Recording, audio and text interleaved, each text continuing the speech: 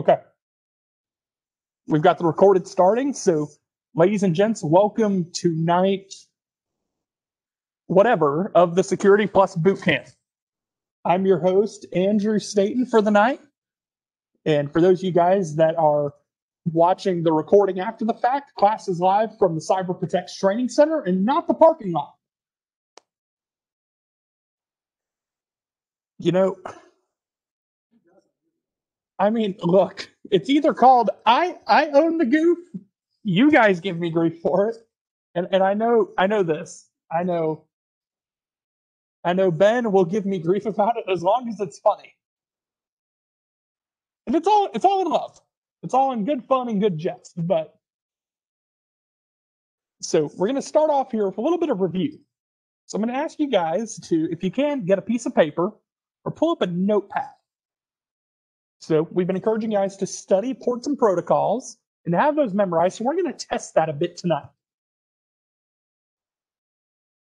And I'm going to be jumping back and forth between the port, between the protocol, and we're going to see what you guys remember. So I want you guys to keep notes, and then we'll walk through the answers at the end. If we don't have time to get through them all, I'm going to ask you guys to be honest, grade yourselves, and figure out where you're struggling. So I'm going to give you guys a minute roughly for each port. Actually, no, minute's probably a little too generous. Minute's a little too generous. You know what? I'm going to push you guys. We're going to go anywhere from 10 to 15 seconds or however long I think's long enough. Yeah. So starting off, I want you guys, I'll put this in chat. What's port 69?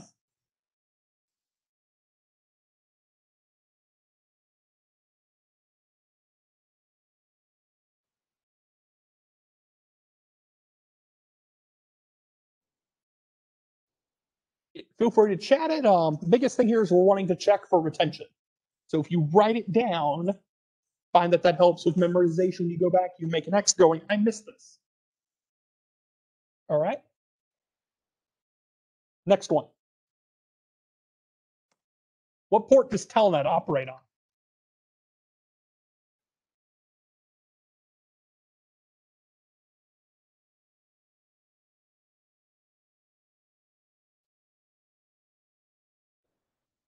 It went to me. You know, if you're struggling with which bed to send it to, just take a guess. You've got a 50-50. All right. Next one. What's on port 88?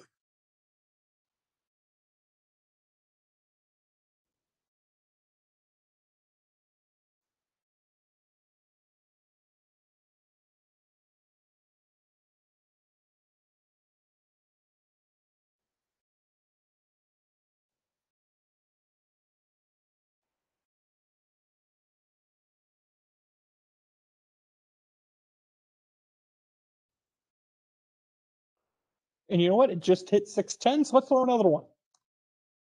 What port does LDAP operate on?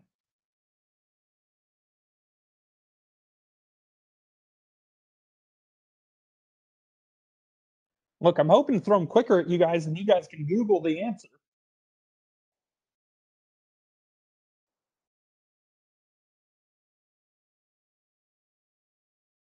You know what? You gave me a little more than what I wanted there. So you know what? In addition to LDAP, I want you guys to give me LDAPs.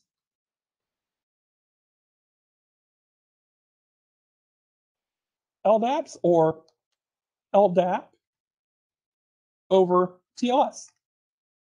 Let's go ahead, because someone decided to jump ahead a bit. Actually, I'm not going to give you grief on that.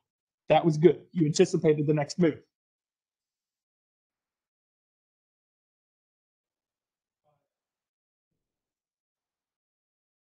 Um, well, you had it right initially. Um, that answer is just plain wrong. Nope.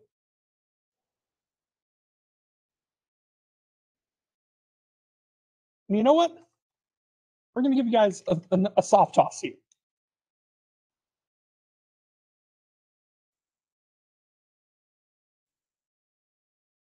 So I'm going to hit you guys with a double whammy here.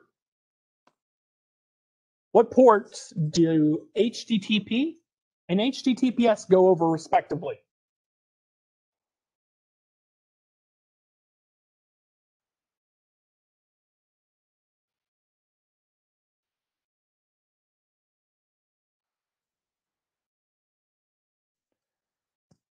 I really appreciate the dot dot dot. Does that give you the time for Dr. Google? I mean, well, it's not 44.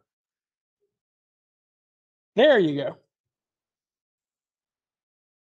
And you know what? If you guys thought 2 ports was bad, why don't you guys give me all the ports for NetBIOS?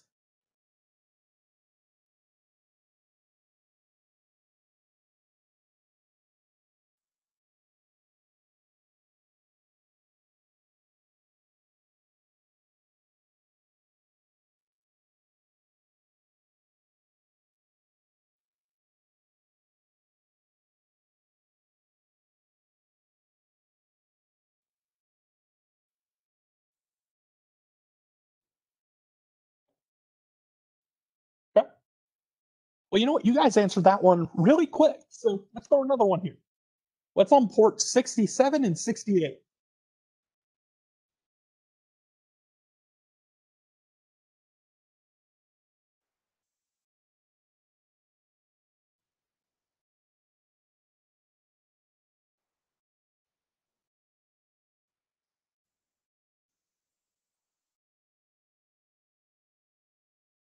I mean, you guys are getting that one. Let's let's see what can I throw here.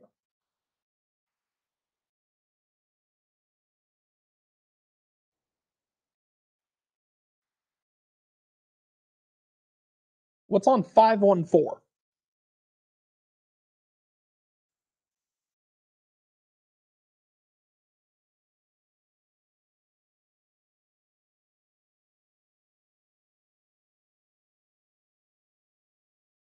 John, Shane, you guys got it. Kincaid and Trenton, you guys are on it.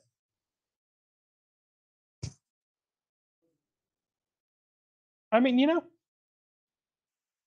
either you guys are really doing well or Dr. Google's running on overdrive tonight.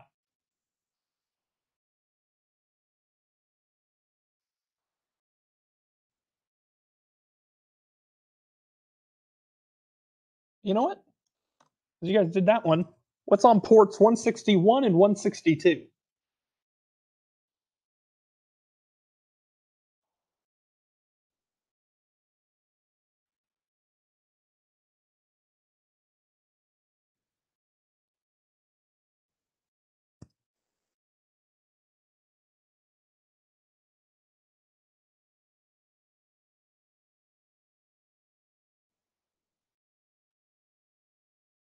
Okay. You know what? We're going to give you guys another soft toss here. What's on port 22?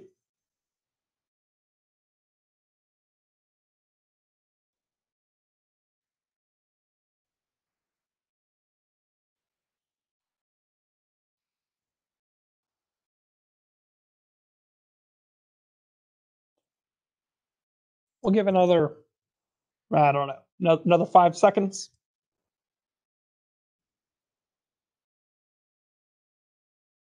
So I'm going to hit you guys with another set of doubles here.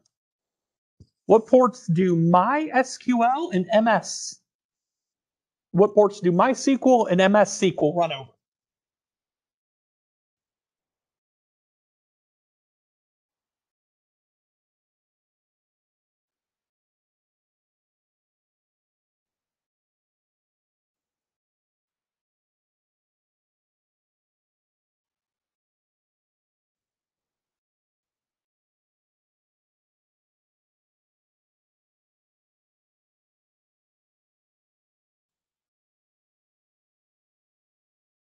Okay. You guys are getting it. Next one. What's on port 119?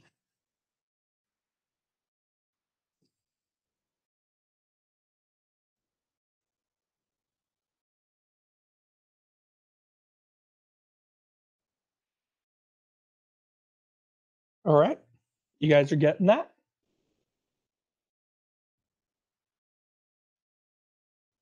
What about SMTP?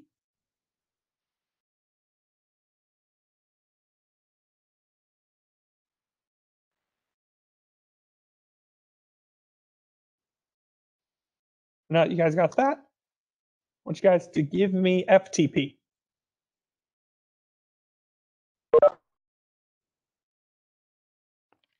So, how do you guys feel with the ports? How do you feel you guys did? Okay. Well, I'm hoping you guys were taking notes because there are 5 protocols missing that we have not gone over.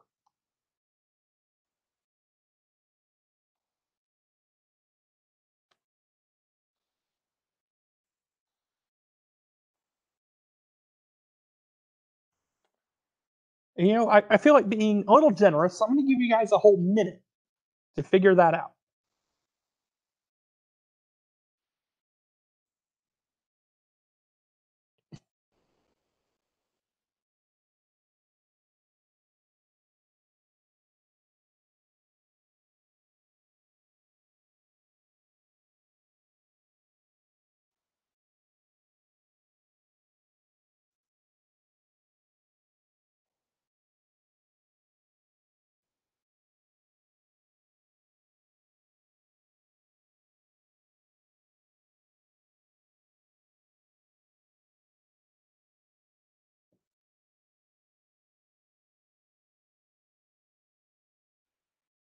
John, you've got 3 of the 5.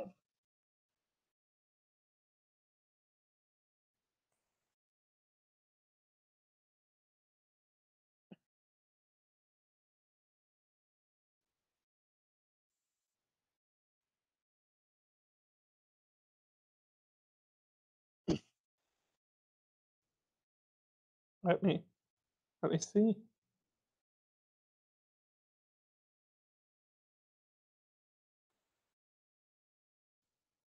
All right. So the 5 we're missing, I'm going to go ahead and drop it in chat. I'm going to give you guys the answer for those 5. We didn't cover RDP or remote desktop. We didn't cover POP. We didn't cover NTP, IMAP, or DNS. So, want you guys to do for those of you guys that hand wrote, circle ones that you felt a little iffy about, and encourage you to go back and match that out within the handout and slides. You have a list of all the ports and protocols. I want you to highlight and identify which ones you missed, and if you haven't already, make a flashcard for them. So I'm going to pull here and make sure that I've got this correctly. So that way, giving you guys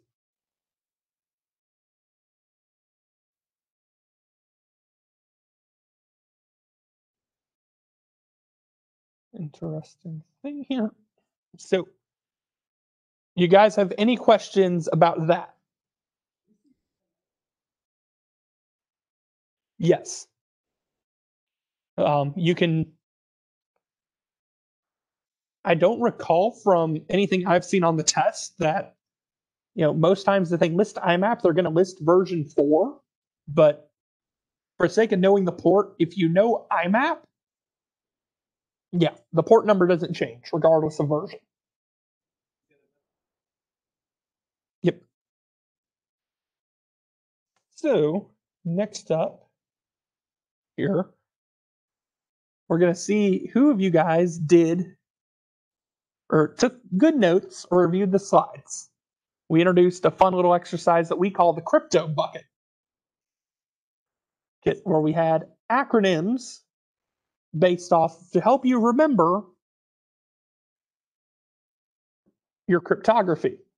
So I'm going to chime in to Ben here and going to ask, should I throw them out at cold turkey or should I give them the acronym? I would definitely give them the acronym. Okay. Ben, you are a lot nicer than I was going to be.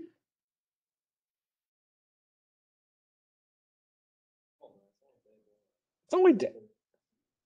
That is a fair point. Let me defer over here and make sure I've got my notes right. And you know what? While I'm processing that, I'm going to throw a question at you guys for some review.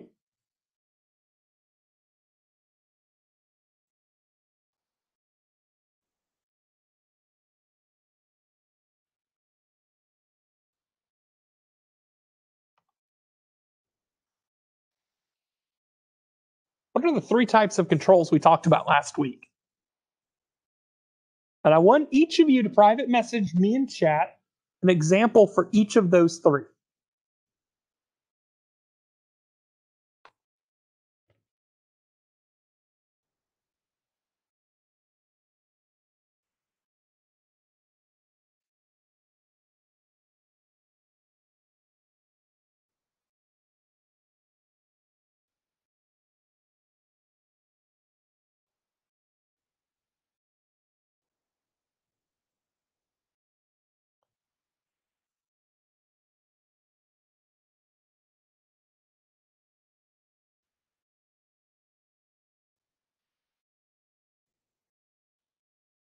Kincaid, right on.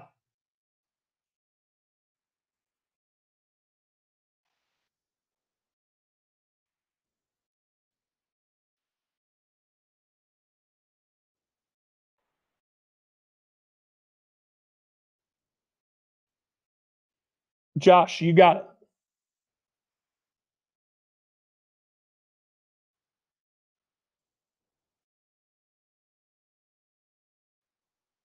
Here.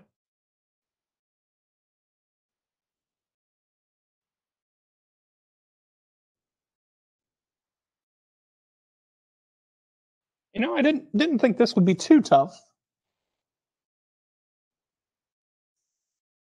Yep. So, what are the 3 types of controls we talked about last week that you implement for security?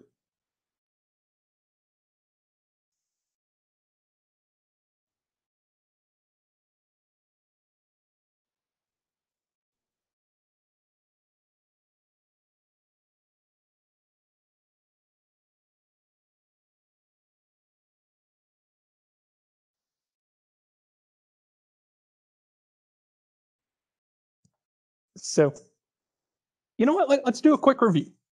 So, the 3 types of controls you need to know. The categories: you have administrative, you have physical, and you have technical. Administrative, that's something that's set by upper management or leadership within a company. So it's going to be acceptable use policy for when you're issued a company asset, what you can do and not do on that device.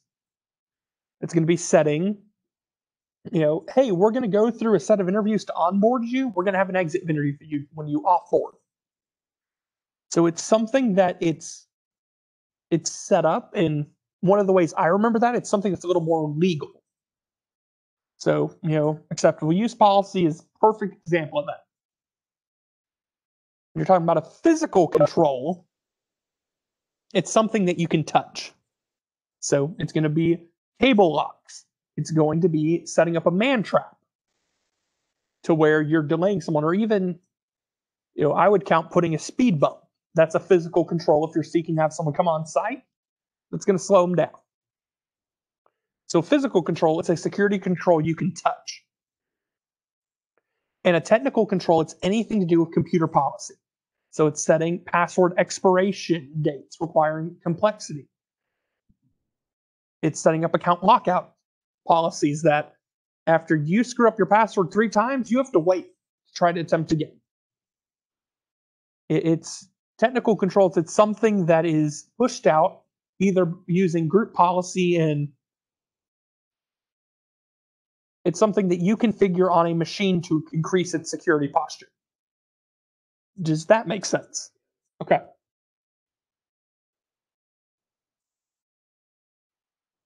Okay.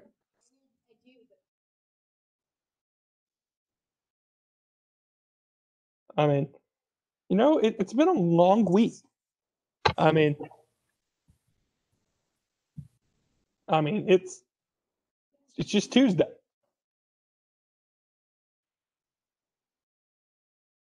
Okay. So let's think through a little interesting. Do you guys remember what we called what we referred to the model that's shaped like an onion?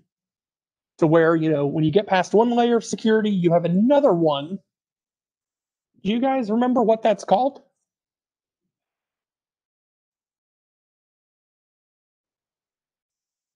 Mhm. Yep. So, okay. So, I've delayed the inevitable here. So I'm going to give you guys an acronym for the cryptography algorithms we talked about last week. And I want you guys to write or message me in chat with what that acronym is short for. So, first one here, I'm going to start off with asymmetric algorithms. And the acronym we use to remember it is DEREC. What are our asymmetric algorithms?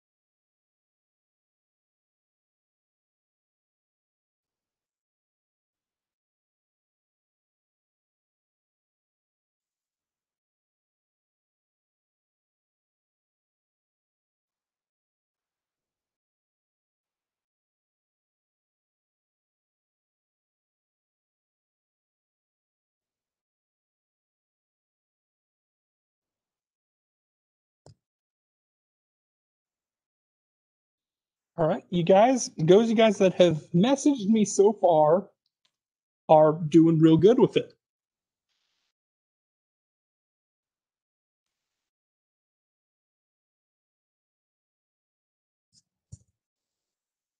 So we're going to give just another few seconds for anyone who's still thinking or looking up in the slides or flipping notes to find the answer.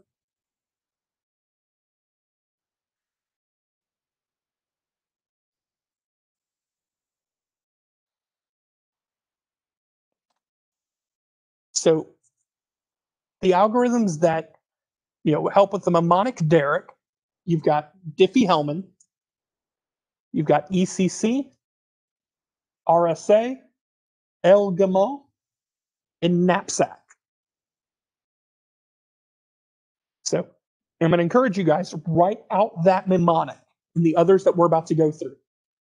Because within the test environment, knowing these mnemonics, it's going to help you more than you think. So the next one we're going to toss at you guys is symmetric. And the mnemonic is 23 braids.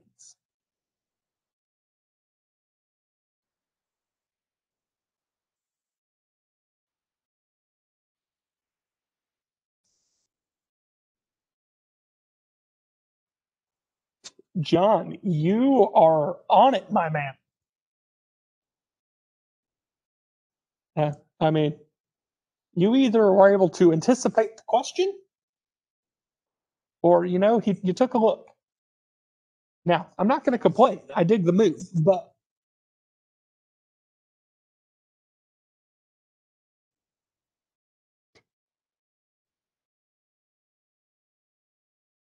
You've got it, Kincaid.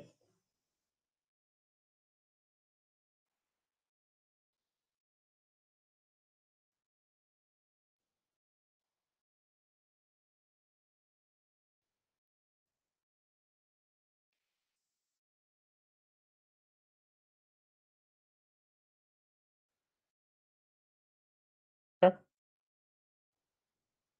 Give just another few seconds.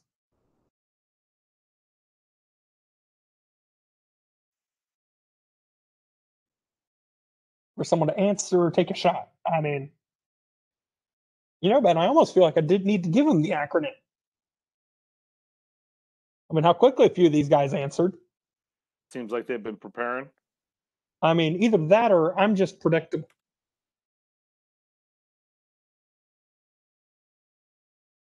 So, let me give you guys this.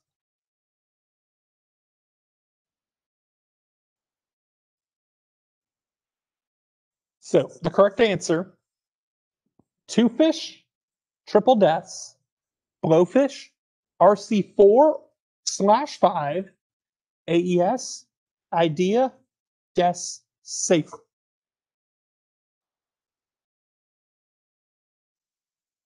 Those are your symmetric algorithms. Now, you guys probably remember the acronym for hash.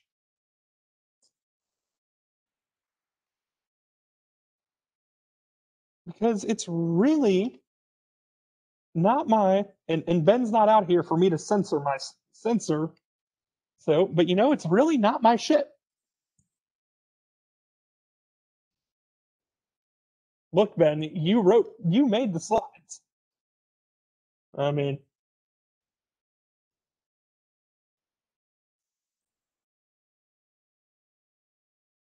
so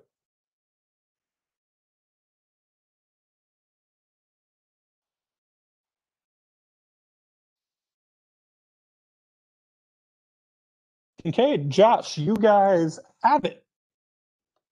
I mean, you guys must be taking copious amounts of notes. Either that or it's almost like Kincaid's heard it a time or two.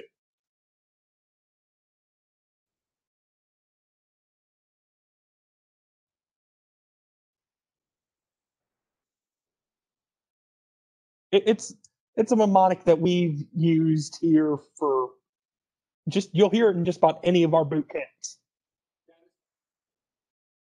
I believe it did. I will not speak for Ben, but I'm pretty certain that's something we came up with.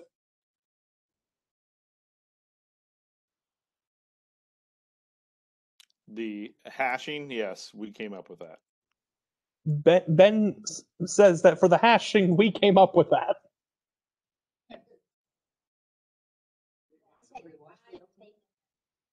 I mean, look, it's a good mnemonic. So we'll give a few more seconds for anyone that wants to jump in here last minute. And the answer, hashing really isn't my shit.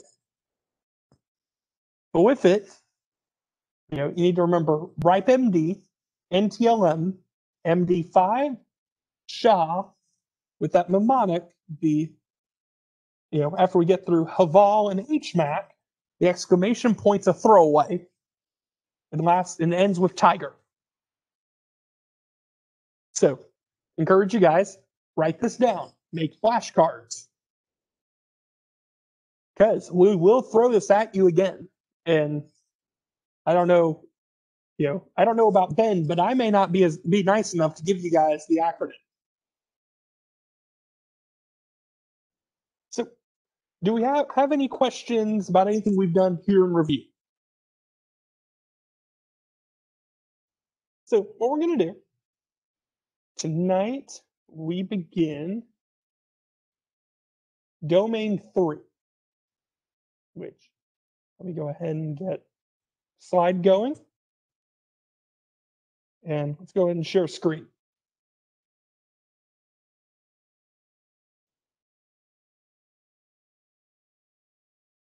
So, domain 3 with the latest CompTIA 601 exam, this is a new domain for this exam, and it's implementation. And it's 25% of the test. Having looked at the exam objectives compared to the previous exam, what CompTIA has done here is they've combined two domains from the previous exam objectives and consolidated them into one area. So implementation, it's going to really cover how you deal with implementing secure technologies and implementing new technologies into a enterprise scheme or network.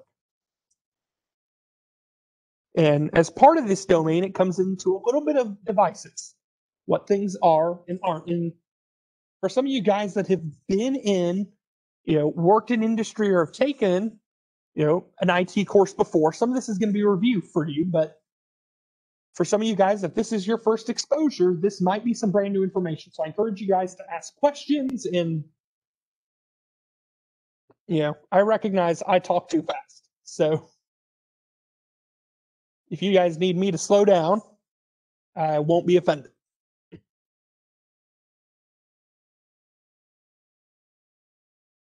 So here we've got a listing of some of the devices that you might see on your exam.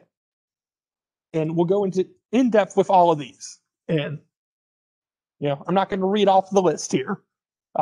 We do have a fancy little piece of artwork with that like brick wall and some eyes peering through it. I mean, that looks kind of sus, not even gonna lie. So the first device we're going to talk about is a hub.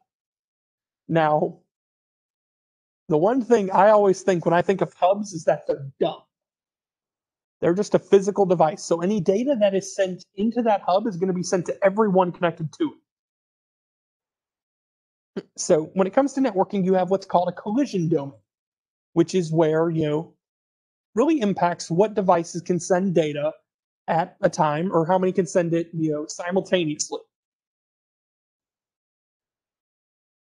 So a collision occurs whenever network is transmitted at the same time and the device isn't able to separate out that network traffic. So a hub, it's a multi-port device. It's, whenever I think of it, it's a small box about yay big. It's got 4 ports on it. And it all those devices are in a single collision domain. Meaning, if 2 devices send data at the same time, you're going to have a collision. So traffic on a hub, it's sent out to all the devices on that hub. And a hub operates at layer 1 of the OSI model. It's a physical device. It just gets signals in and it pushes signals out.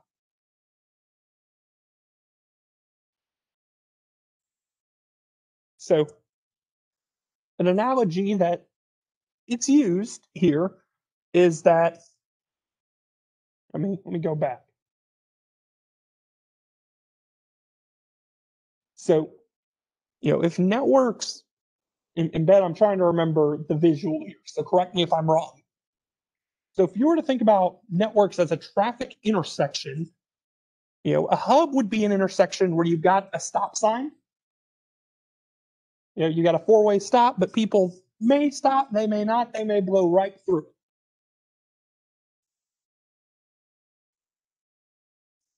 Actually, that analogy doesn't work, so I'm going to jettison it because I can't remember the rest of it.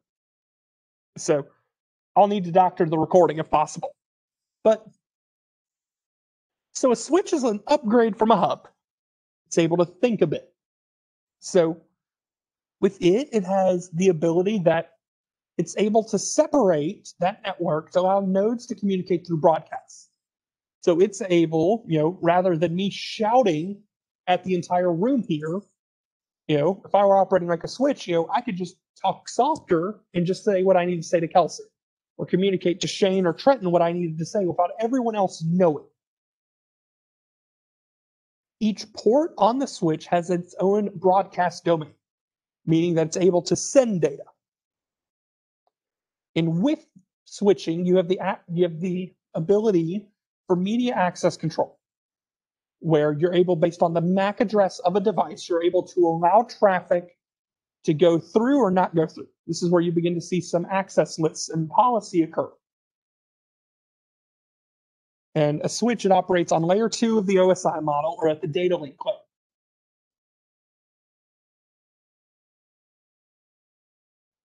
So, as we've looked at the upgrade, a switch, it passes data to all the devices connected to it. A switch, it's able to discern who it needs to send data to and who not to send it to. And then a router is used to get between networks. So most times you see a router, it's used to connect a local area network, so an office or a home, to a wide area network or a WAN. And routers, they operate at layer 3 of the OSI model, and you're able to configure routers to act as a packet filtering firewall through the use of ACLs, or access control lists. So, do we have any questions so far? Okay. So I have a general comment here, Andrew, Okay. that hubs are stupid and they just act as a repeater. Okay. So I'm going to need to repeat that just because those out here aren't going to be able to hear you. So Ben's comment is that hubs are stupid, and another term for them is a repeater, correct? That's right. And then the switches operate at layer 2 and talk from MAC to MAC. Okay. And that switches operate at layer 2 and pass from MAC to MAC. That's right. And then routers operate at layer 3 and talk from IP address to IP address.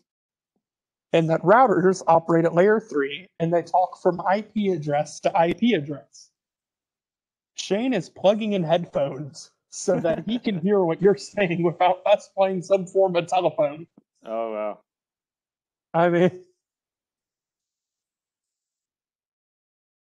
look. Actually, I should have just started repeating what you said. Then no one would realize you were feeding answers. Those on the call and watching the recording.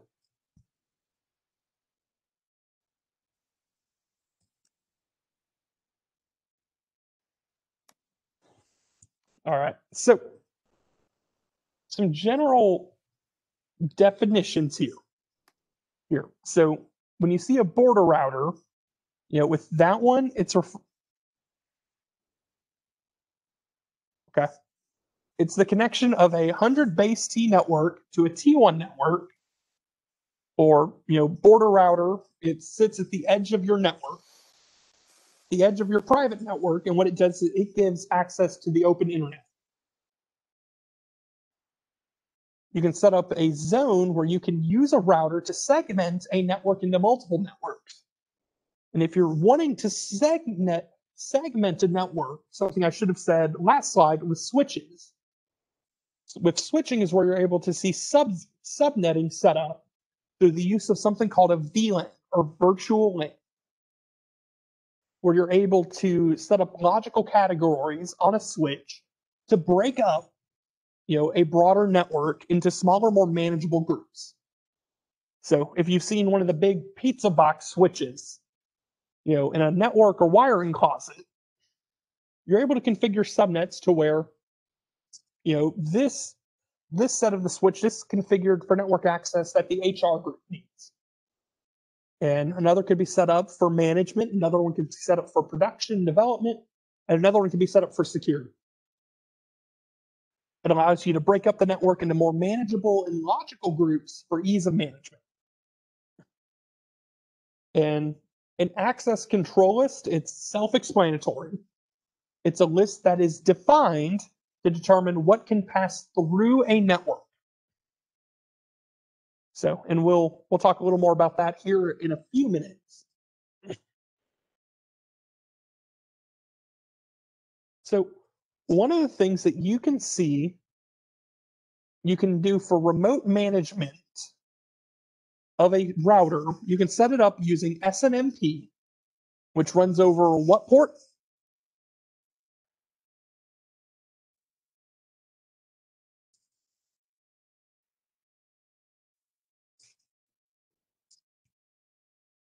Yep.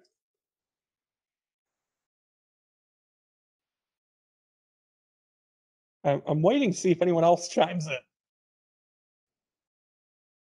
Actually, no, that is wrong.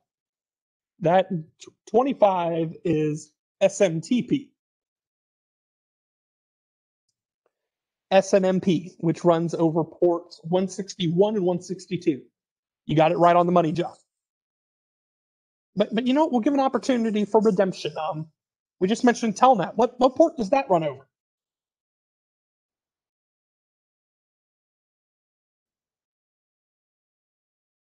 I don't, Trenton, you got it.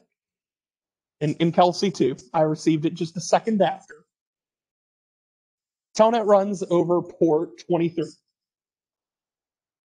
So one of the things to bear in mind when you're doing any sort of remote management within a terminal environment is keeping in mind which protocols are encrypted and unencrypted. If you aren't encrypting that tunnel and what you're doing to remote in, someone could set up and use Wireshark or run a man-in-the-middle attack and capture your administrative credentials to a device. So your unencrypted protocols, it's Telnet, and then SNMP versions 1 and 2. For encryption, you're going to use SSH or Secure Shell, and you're going to use SNMP version 3. In routers, they work by creating something that is called a routing table that's able to specify routes and connections between networks. So just think of a routing table. It's same as if you were to pull up Google Maps and map from, here at Cyber Protect, and let's say right after class, you're hungry, and you decide, hey, I need directions to get over to Cracker Barrel. Just as how Google Maps can give you directions on how to get there to Cracker Barrel, routing tables, it specifies how you can get from your internal network, from the network you're housed. It shows you how to get from there out to google.com or whatever website you want to use. So with routers, you're going to see 3 routing protocols that are mentioned. You have Routing Information Protocol, which is RIP. You have BGP, or Border Gateway Protocol. And then you have one of the most common ones that I've seen and worked with is OSPF, or Open Shortest Path First. And the routes, they're configured either as static, where you have said, I want to hop from point A to point B to point C, or they're dynamic, where, okay, I can hop from A straight to C, straight to G, and so on, where it's automated.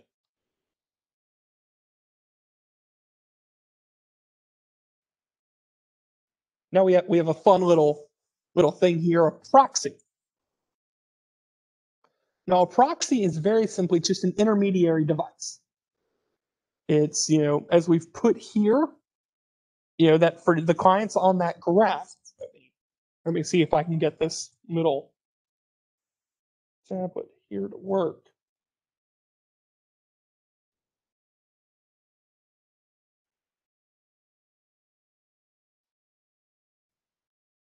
So for the clients that we've got right here, before they go out to the open internet, they're going to shoot right up there, and they're going to come into a proxy server.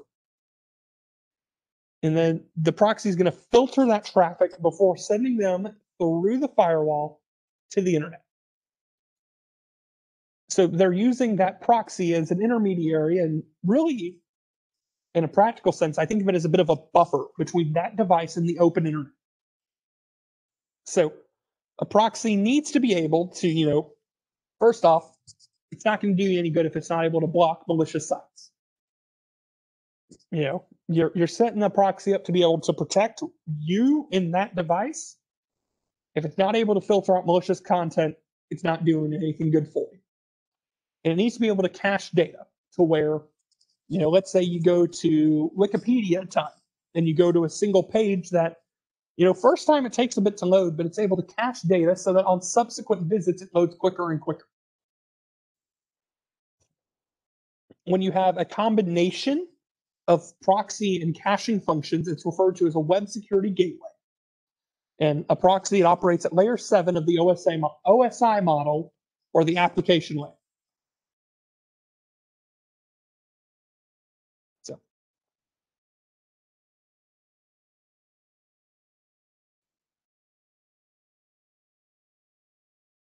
all right, let's see if it'll let me.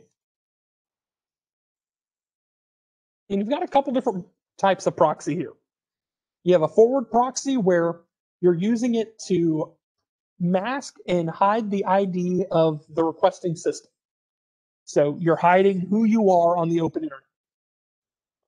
You have a caching proxy where you're just storing data locally to prevent the time it takes for you to load a web page.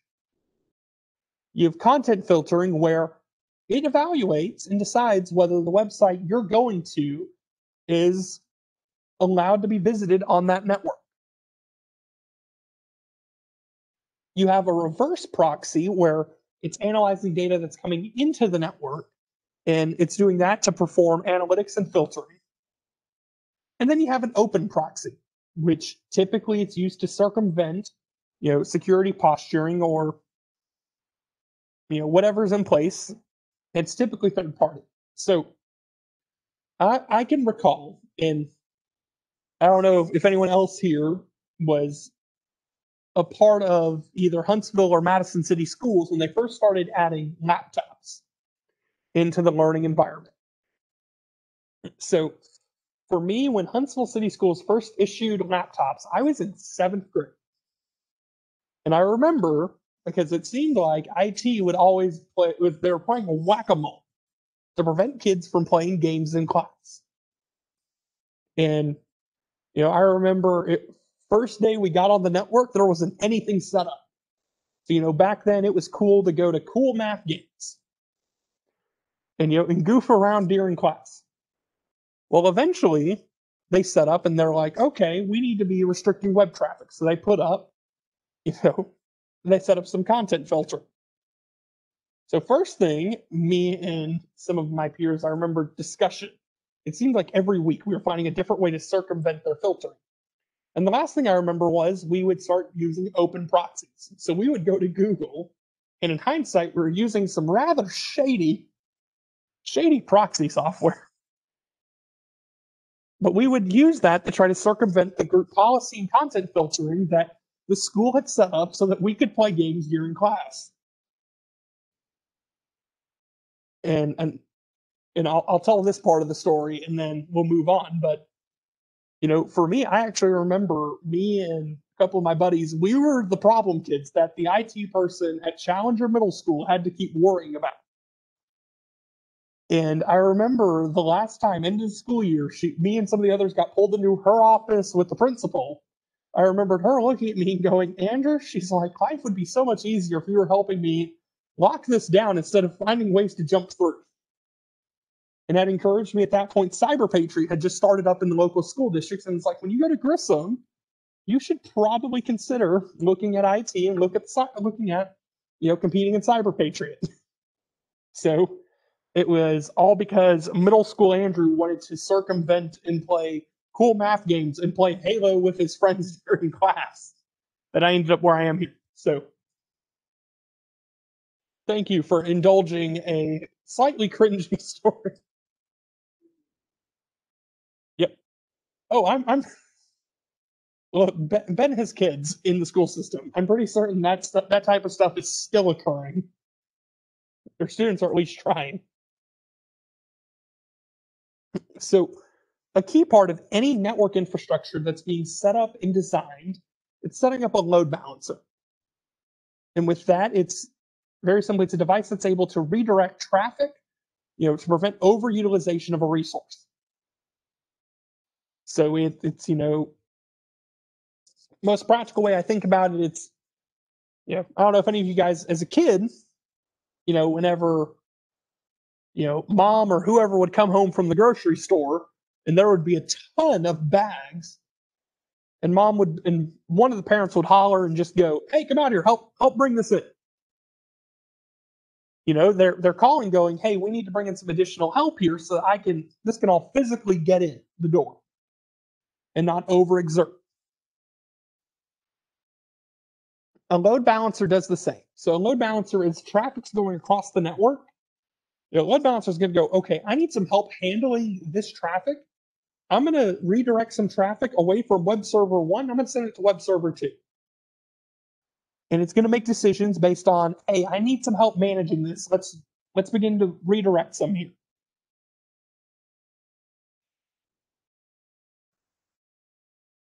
I'm sorry, Shane? That is network address translation. So that's converting private IP addresses to publicly routable IPs. And with load balancing, you can implement it as a physical hardware device, or you can set up a virtual appliance. And most commonly, it's associated with a router, a firewall, or a NAT appliance.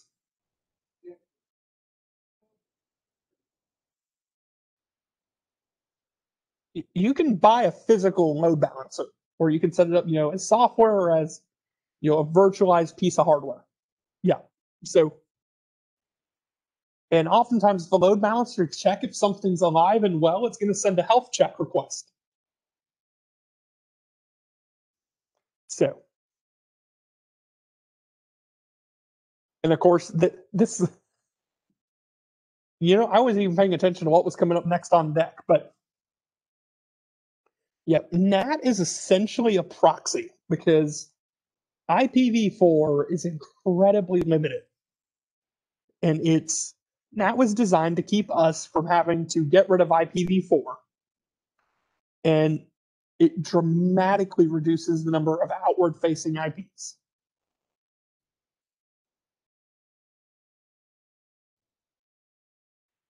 So next up here, we've got a remote access systems. So it's some examples we've got here. It's remote routing and remote access services, and it's going to run over multiple protocols. You're going to see if you're in a dial-up environment, which I honestly, I have only seen dial-up in old TV shows and movies. I've never had to deal with that. Like, I'm pretty certain that was dead by the time I was born, but I'm not entirely sure. You have VPNs, or virtual private networks. You have ISDN, or integrated services digital line, or DSL, or you have the good old faithful cable modem.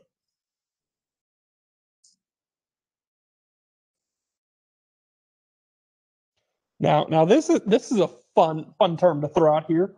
Unified threat management. That is a fun word to throw out. So what a UTM does is it consolidates security functions under one management resources. So it's going to take management of a firewall, an IDS or an IPS, an antivirus, a VPN, and other functions, and it's going to put them under one consolidated system that you're able to manage.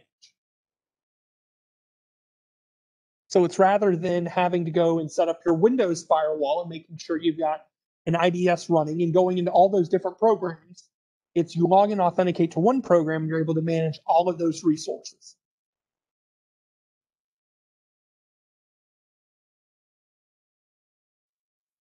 And then we have the good old faithful firewall here, where a firewall, it provides network isolation and protection. So it's quite literally sitting there standing guard between a host or a network. And you can set up a hardware firewall. You can convert a router to function as a packet filtering firewall. You can implement it in firmware, or a common thing is to set it up as software. So most common one that people are familiar with is your Windows firewall, but I've played around a bit before. For one of my classes, we played around with, I think it was TinyWall, which was an open source solution.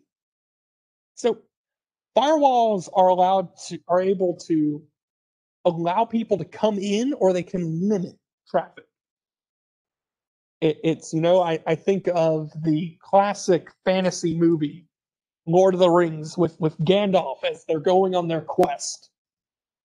and they get over this chasm, and Gandalf looks back at this giant demon, and he's like, "You shall not pass!" And then puts the staff down, and then him and this demon go falling down. Yeah.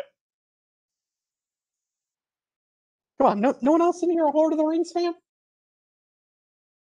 Okay, Ben's with me. And of course Shane's with me. I shouldn't. You were brave enough to get to include yourself, so I should probably say that.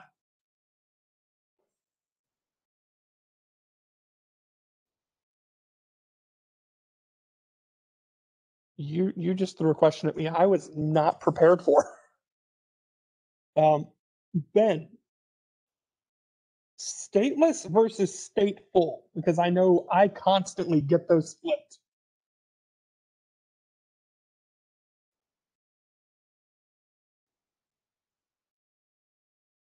So while Ben's putting that, so you're the source of the echo. Okay. What was the question, Andrew? The yeah, exactly. Difference between stateless and stateful. Yeah, so in the terms of firewalls, I'm assuming there's one that actually keeps the status of where it is. So that would be the stateful. Typically, we see stateful protocols would be anything dealing with inspection as they go through the firewall, whereas stateless would just at a very high level not inspect much. There you go. That's a good. There you go. Yes. If I would, I need to reorient my screen over here.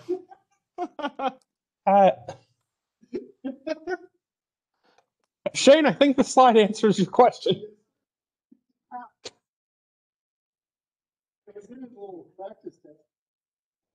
I mean, so Shane, just take a screenshot of the slide, or we'll send them out here in a bit here after class. So, okay. So let me go back to see if there's anything else I need to address on previous slides. So, they allow a minute. They stand at the edge of the network. You're able to proxy traffic using it. You're able to inspect packets that are coming in. You're able to configure a firewall for NAT, which is converting a private IP address into a public IP, and you're able to configure access control lists where you get to determine who to use another pop culture reference that's a little relevant today. You get to determine who is in the room where it happens. Is that lost on everyone in here?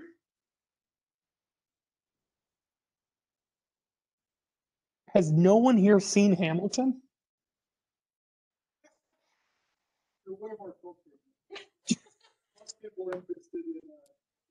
So, well, it's funny because among my friends, I'm out of the loop on things.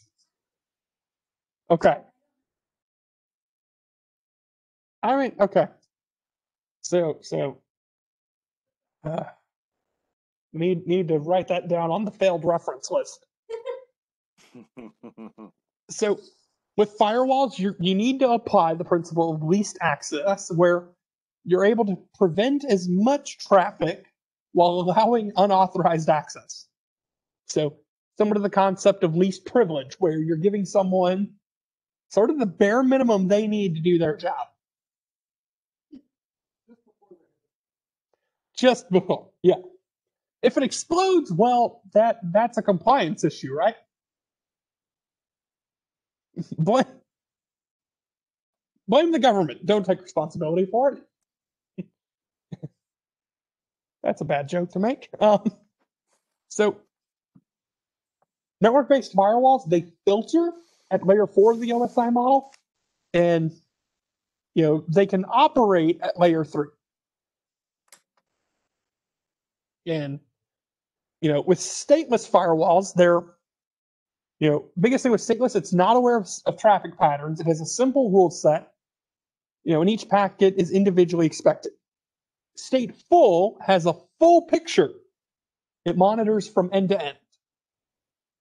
And with it, it's able to tell you what state a session's in, and it's able to keep a better eye on it. It's whereas stateless has some simple rule sets. With stateful, it seems that everything can be allowed. And stateful is a whole lot faster under heavy loads.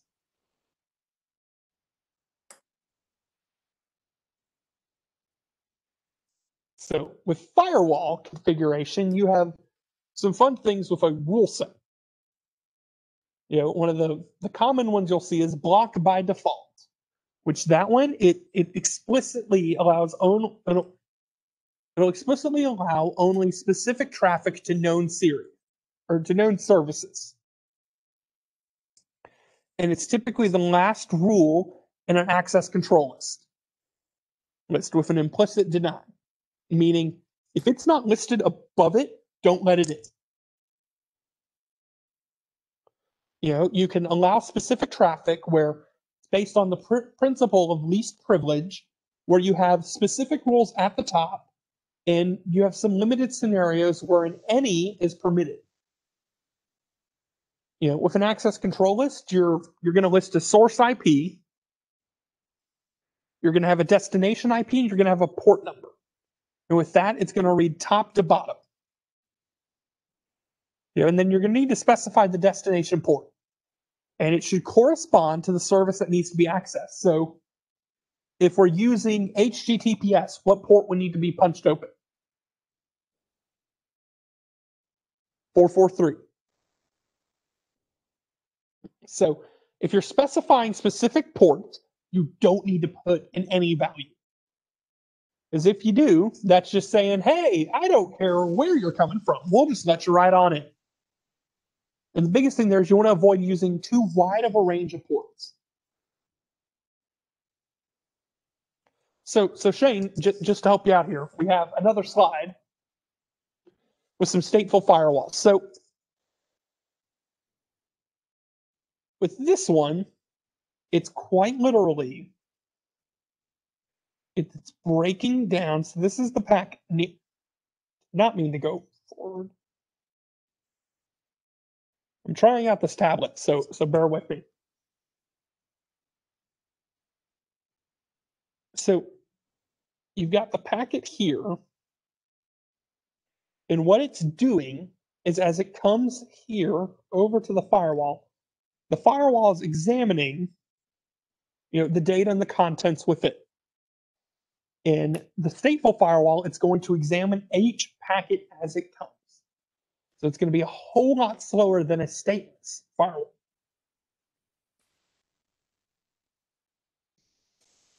But that's enough time doodling for me. So, and I believe we've talked about, or at least it's been mentioned before, an IDS and an IPS. So an IDS, or intrusion detection system, it's configured to detect misconfigurations or unauthorized access into a system. It's inline monitoring results, from an IDS. That's going to be where you're going to position that where all traffic has to pass through.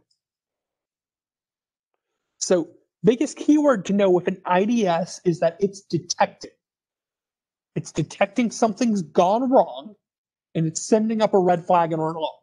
Not able to do anything to mitigate it. And it can be based on, set up to be identified based on signature based, where it's looking for a pattern based on a static signature.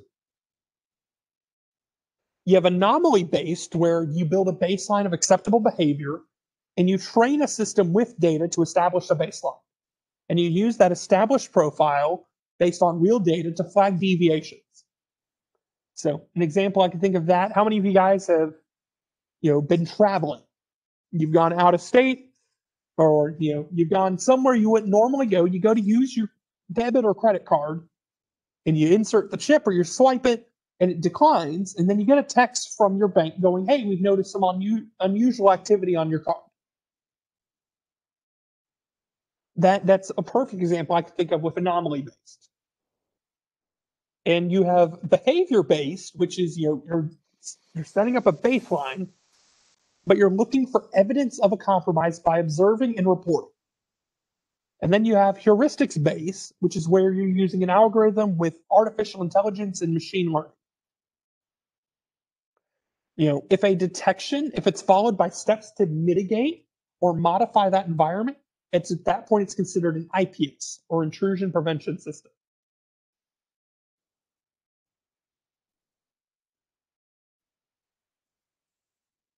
So when it comes to these two devices, in activity, it's a data source that's of interest to the operator. Your administrator, it's self-explanatory. It's the person that's responsible for making sure that device is running and administering on the device. An alert, it's a message from that IDS or IPS saying that something's gone wrong. Or, as I think of it most often, it's the, "Oh crap, something's gone wrong and haywire here." And an event is very simply, it's an occurrence in a data source that indicates that something's occurred.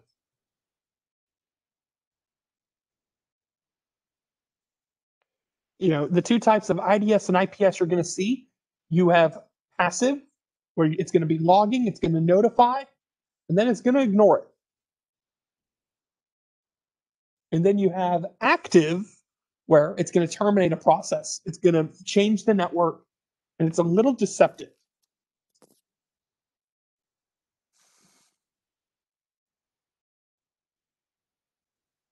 So, you know what? Hey, Ben, Yeah. I'm thinking we've been at it. We're looking at time at 7:13. So, what do we say we give them a brief break? Get up, stretch their legs, and That's fine. okay. You're running So, the show, buddy. all right. Well, time is 7:14. So, we're going to take a quick 4 or 5 minute break. Let's go 5 minutes. Come on back at 7:19, and we'll jump right in.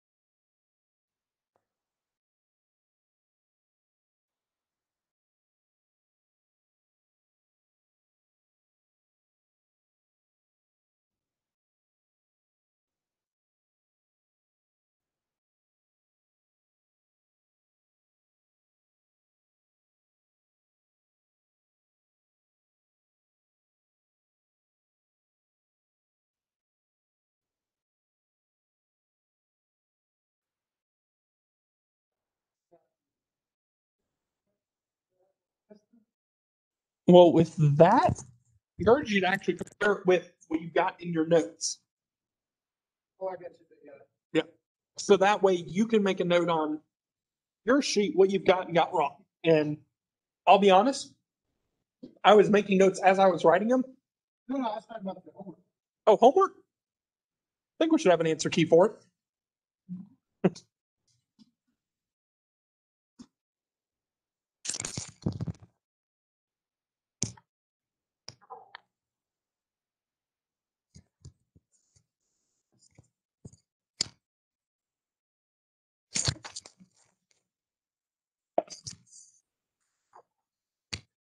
So I'm realizing that I'm throwing kind of more. I don't want to say I'm being a little more abusive with the ports tonight, but you know, I will apologize if you. Well, I didn't see knowledge. I mean,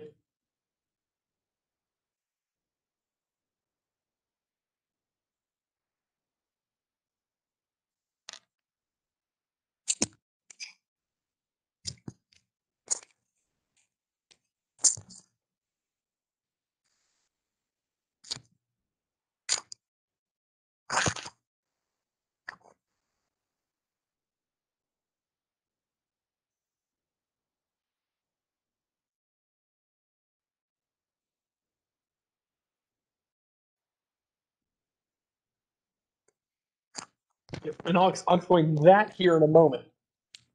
You know, we need a practical exercise, something to try to not kill you guys with PowerPoint tonight.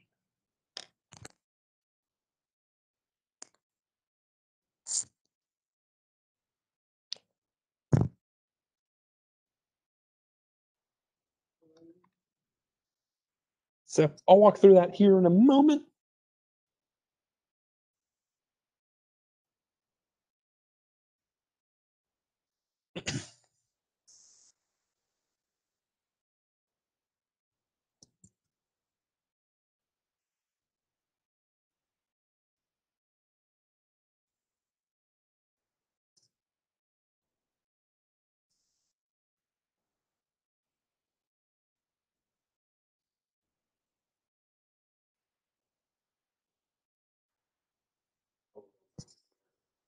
Mm-hmm.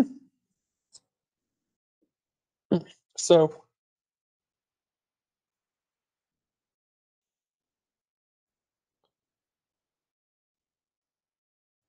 well, I was going to say this exercise, ladies and gents, is we're going to be a little easier. I'm not throwing you a mixture of what each protocol is. I'm not mixing it up, but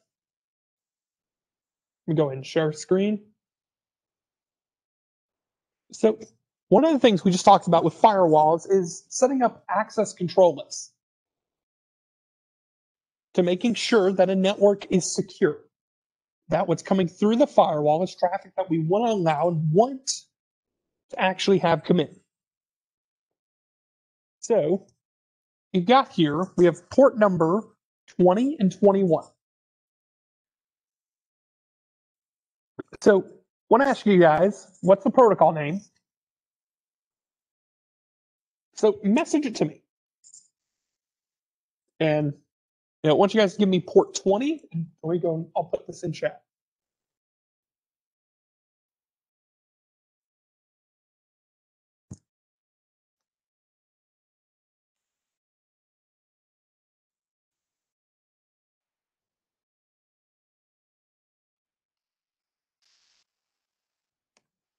So for this exercise, I want you guys to identify, tell me what's running over port 20 and 21. What's the protocol name? What does it do? Now, you don't have to give me some in-depth technical analysis, but try to give me high profile what it does, whether it's using TCP or UDP, and whether it should be blocked on that network or not.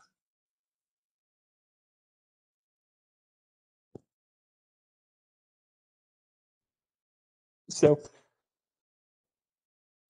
for those of you guys here in person, what operates on port 20 and 21? FTP.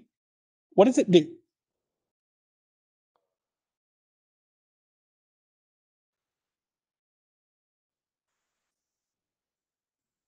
Yep.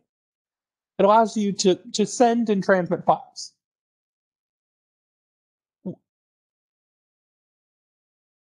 So, is it using TCP or UDP? TCP. Why should it be blocked?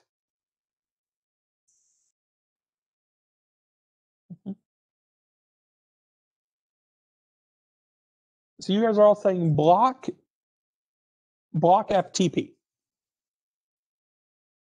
Okay. Okay. That's a good question. So internally, I would see no problem in allowing FTP to be run. Now, if you're going across the open internet with FTP, I'd be a little more like, let's not. My general rule of thumb is if you don't have a genuine use for it, block it. Now that is the Andrew Staten cheap technical analysis. So what operates on port 53? DNS. What does it do?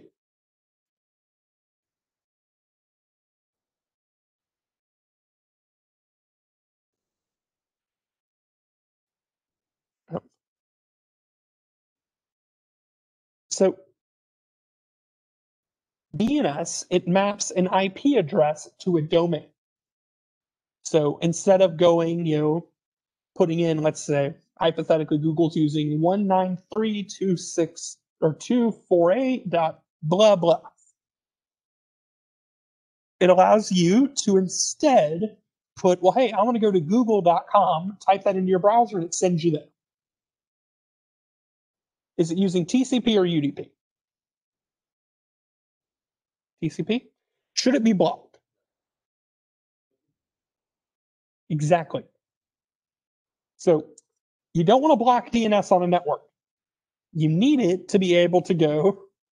Well, you don't need it. If you have DNS disabled, you can find the IP address of a website other ways, but it's a pain in the neck. And if DNS is out, you're going to hear about it. Okay? What's on port 80? Okay? What does HTTP do? It allows you to pull web elements. Is it using TCP or UDP? TCP? Should it be blocked?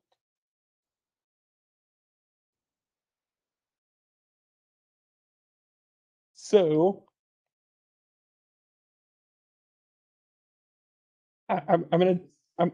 so unless you have a specific reason to be using HTTP, it should be blocked because you have no security provided over it. HTTP is genuinely unsecure, which is compared to HTTPS, which runs over what port? Where it allows you to pull web elements and web pages securely. And what is it? Is it using TCP or UDP? TCP. And I would not block that one.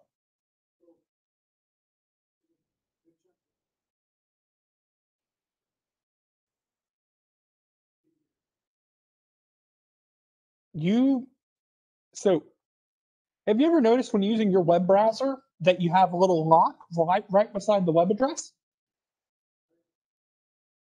If that lock is green and it's, clicked in, it's using HTTPS.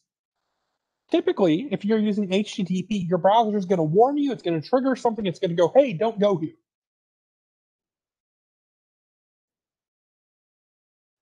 Now this is a tougher one here. What is 636?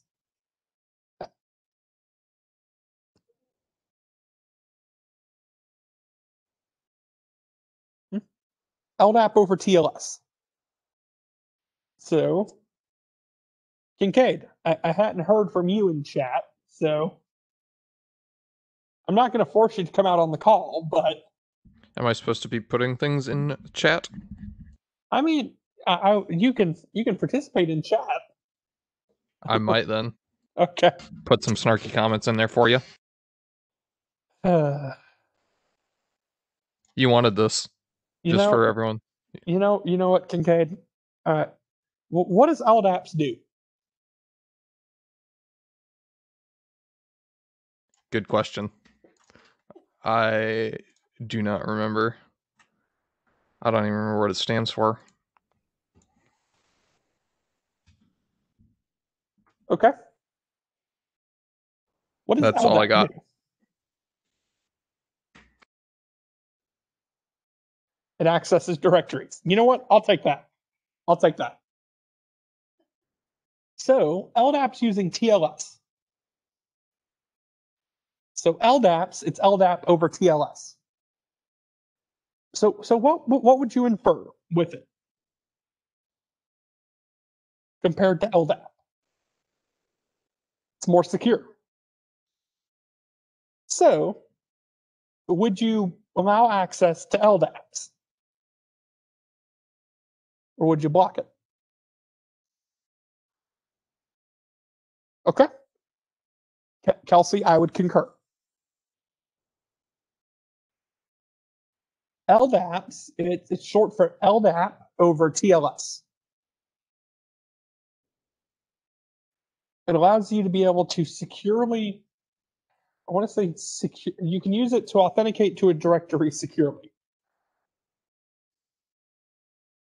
I mean, look, it's all good. So port 110, what does that do?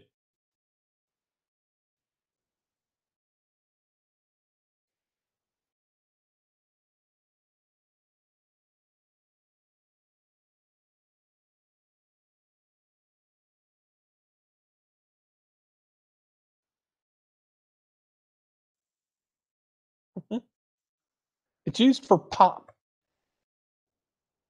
So what does POP do? You use it for email. Don't block it. Good, you're catching up. What about port 25?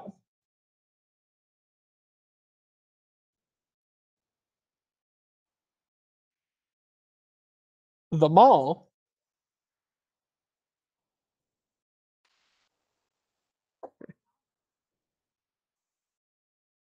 Are you saying mail or mall?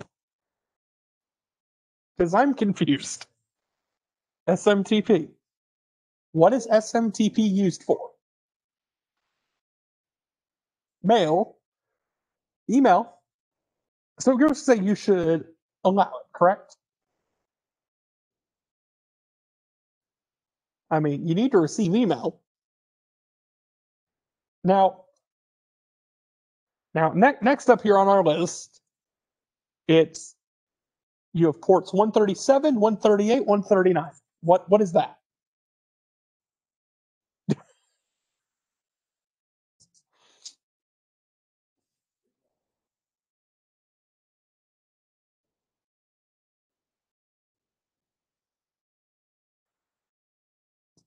Let's see if anyone takes a stab in chat.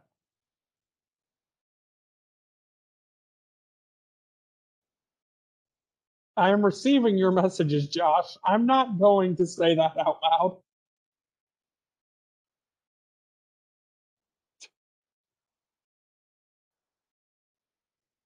So,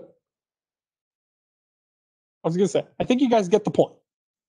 So, when it comes to designing a network architecture and particularly setting up a firewall, you need to think through, because one of the things you might see is it's going to say, for a potential drag and drop or practical exercise on the test, it's going to say, hey, we need to use HTTPS. And then for the drop down, it's not going to tell you HTTPS. It's going to give you, port 80, 443, 22, or 119, or some other combination. So we don't just drill these ports to be, annoying at the start of class. It's if you know these ports, it's going to make your life a whole lot easier in the exam. So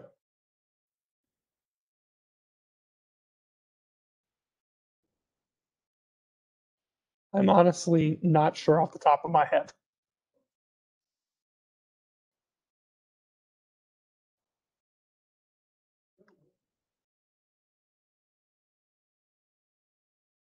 So, got through that.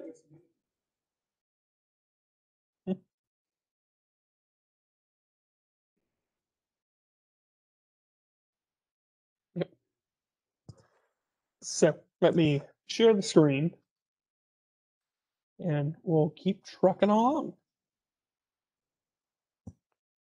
So, with an IDS and IPS, there are two places that you can set it. You can set it, you can actually configure it to be on the host, to where it's on a Windows desktop or whatever machines you're running in that environment, or that you're hosting it on the network. So we have a little graph here on screen.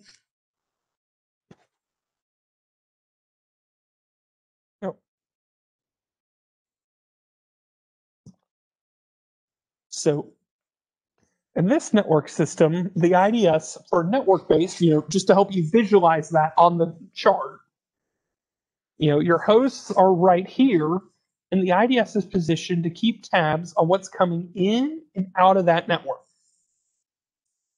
And it's positioned in between those host devices and the open internet.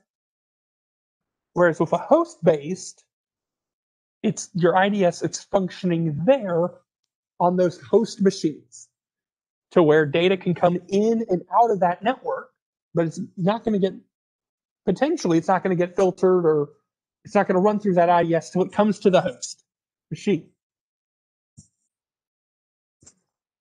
So, with a host-based IDS, you're typically going to see an integrity check where it's going to check and go, okay, is the machine functioning? Is CPUs not running too crazy? You don't have a ton of programs that are overloading memory that's allocated.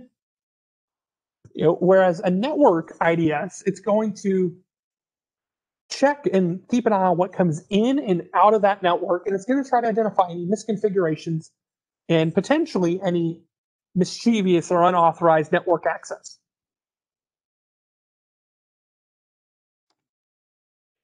So moving next, next fun little thing, you've got a VPN, where it's establishing a secure connection with resources over an unsecure network. So for instance, you're seeing VPNs being used a ton nowadays as, in light with the COVID pandemic, people are using a VPN to access their company resources from the comfort of their home. And it can be configured using a VPN appliance or software solutions. And you can use a VPN to connect LAN to LAN. So, easiest way I can think of is that, I really think of it's a tunnel through a mountain. If you're trying to go across from, let's say I'm going from my home in South Huntsville, and I'm needing to access a machine here at Cyber Protect. Well, here in Huntsville, just on roads, I would have to navigate normally. I would have to come down Memorial Parkway, get off at I-565, come down I-565, and either get off down at Madison Boulevard or take 565 loop back up there at County Line. Well, a VPN would effectively be me being able to just avoid all of those roads and come driving a straight line from my home over here, regardless of what's occurring outside, whatever roads or buildings may exist. So it's sort of a direct line in.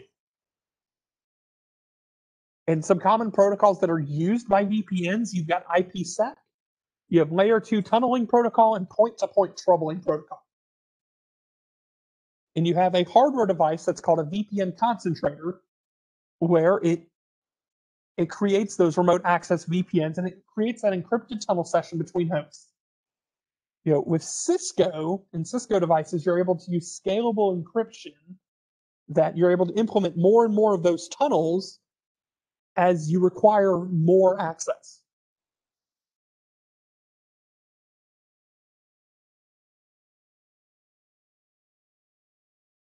So let me readjust because I've accidentally closed out the chat. Pull that over there. So here we have a graph of two VPNs, one with a split tunnel and one without. So without the split tunnel,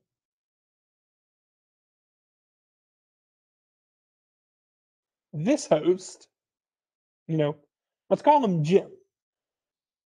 Jim here, for him to access anything, when he wants to go out here to the internet, so let's say he's wanting to go to google.com, with this VPN, he's having to jump there and then jump to his company network.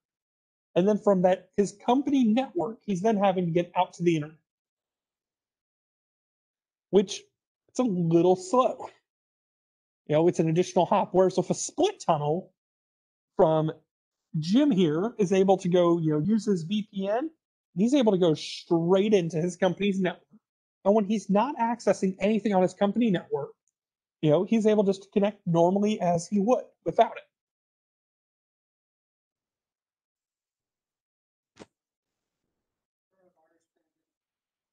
Mhm.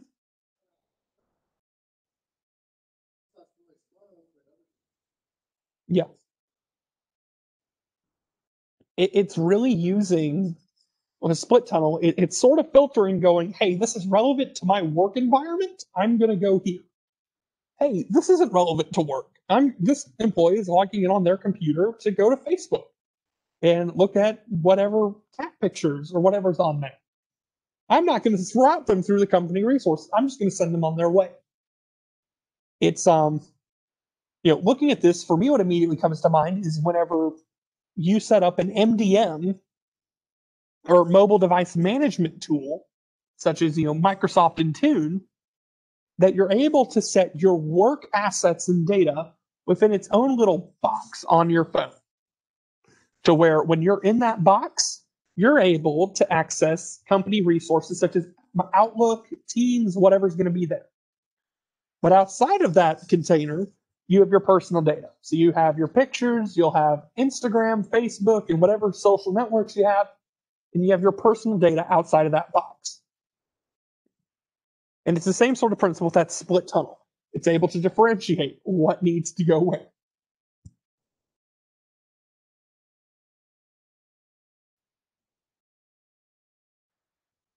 So, we covered that. Now, here with tunneling, you've got some keywords here that I'm going to encourage you to jot down. So with point-to-point tunneling protocol, with that one, it's going to encapsulate and encrypt. That slide conflicts itself. And that's on me. But, so with point-to-point, it's going to encapsulate and encrypt. And if you're running, I think, is it PPP that it's unencrypted, Ben? Yeah, PPP. Okay. So when you're using PPP, it's unencrypted. It becomes a secure and encrypted protocol when you're using point-to-point. And for that one, the point that operates off of is port 1723. To my knowledge, you don't need to know that for the test. And then you have L2F, or layer 2 forward. It's Cisco proprietary. It's creating a tunnel for dial-up. Whatever that old technology is. But all joking aside, dial-up, you're going to see that used with phone lines. So with L2F, it supports some authentication, but it's unencrypted. And with that one, it's using TCP port 1701. You don't need to. I'm just saying it because it's. And, it's also decent knowledge to have. It's decent knowledge to have. I shouldn't say that it won't turn up on the test because if I say that, someone on the call is going to come back and be like, I saw that on the test. And then you have L2TP, which is layer 2 tunneling protocol. And that one, it's a collaboration with Microsoft and Cisco. And it's a combination of the two protocols we mentioned prior. And with that one, it supports multiple different protocols such as IPX, SNA, and of course IP. And a drawback of it is that it's unencrypted, and it uses UDP port 1701. Another tunneling protocol that we've talked about before is SSH, which runs over what port? It's a soft toss.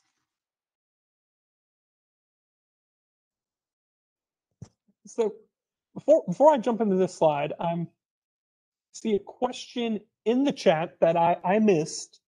So I apologize, Kincaid. And he asks, with a split tunnel, would it still reroute the traffic to the obscure location?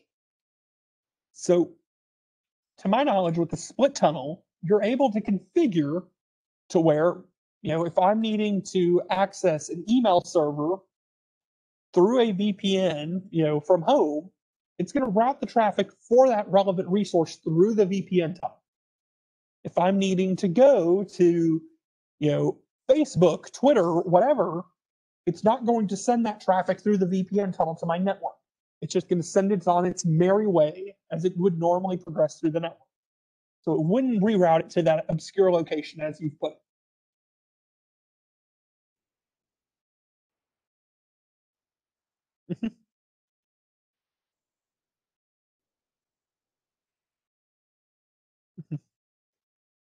It's able through, and I believe you can configure this using an access control list or, by specifying what things need to be routed through that VPN, it's able to make that decision there. So another common tunneling protocol, as we just mentioned, is SSH, which is a secure shell connection between endpoints. And you can use SSH as a tunnel for other unencrypted protocols. Now, we have IPsec, which, unlike the previous examples, it's not a tunneling protocol. And it's used both within dial-up and LAN-to-LAN configurations. Now, IPsec provides authentication headers and an encapsulating security payload. Now, what does that mean? Because I'm anticipating a question. Well, the good news is, exactly. So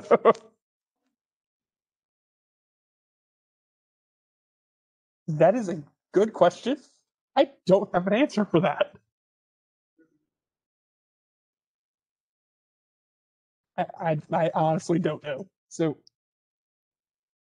Ben, is there a particular type of encryption algorithm that tunneling protocols will use?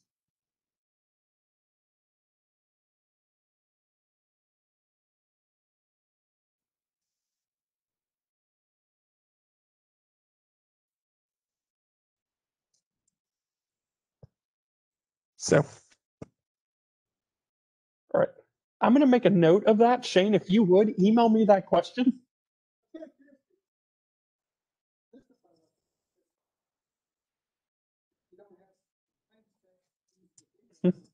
Yeah. Yeah. So that's, I imagine that can be configured and you can specify what encryption. As for what those would entail and all the nitty gritty of that,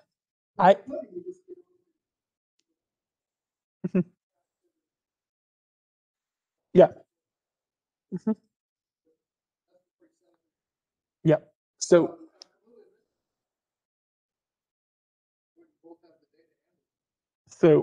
this is where I'll just be honest. I don't know. That's a little more in depth than what you need for the test. So, um, but that's a fantastic question. I shouldn't have given you grief for anticipating. So, with IPsec, it's a set of protocols that's been developed for secure network communication utilizing cryptography. It doesn't specify what cryptography, but it uses it. So with an authentication header, that's going to provide authentication and integrity. It's going to make sure that it's coming from who it says it's coming from, and that the data hasn't been changed. And then the ESP, or encapsulating security payload, it's going to provide data encryption or confidentiality, and it's going to provide some integrity. So with IPsec, there are three key services. It has data verification, where it, as it's self-explanatory, it verifies what data has been sent. It's going to provide non-repudiation. It's going to protect data from being tampered with. It's going to allow for private transactions. So it has two modes here. You have tunnel mode, where the entire packet is protected with the headers and payload, and transport, where only the payload or data is protected.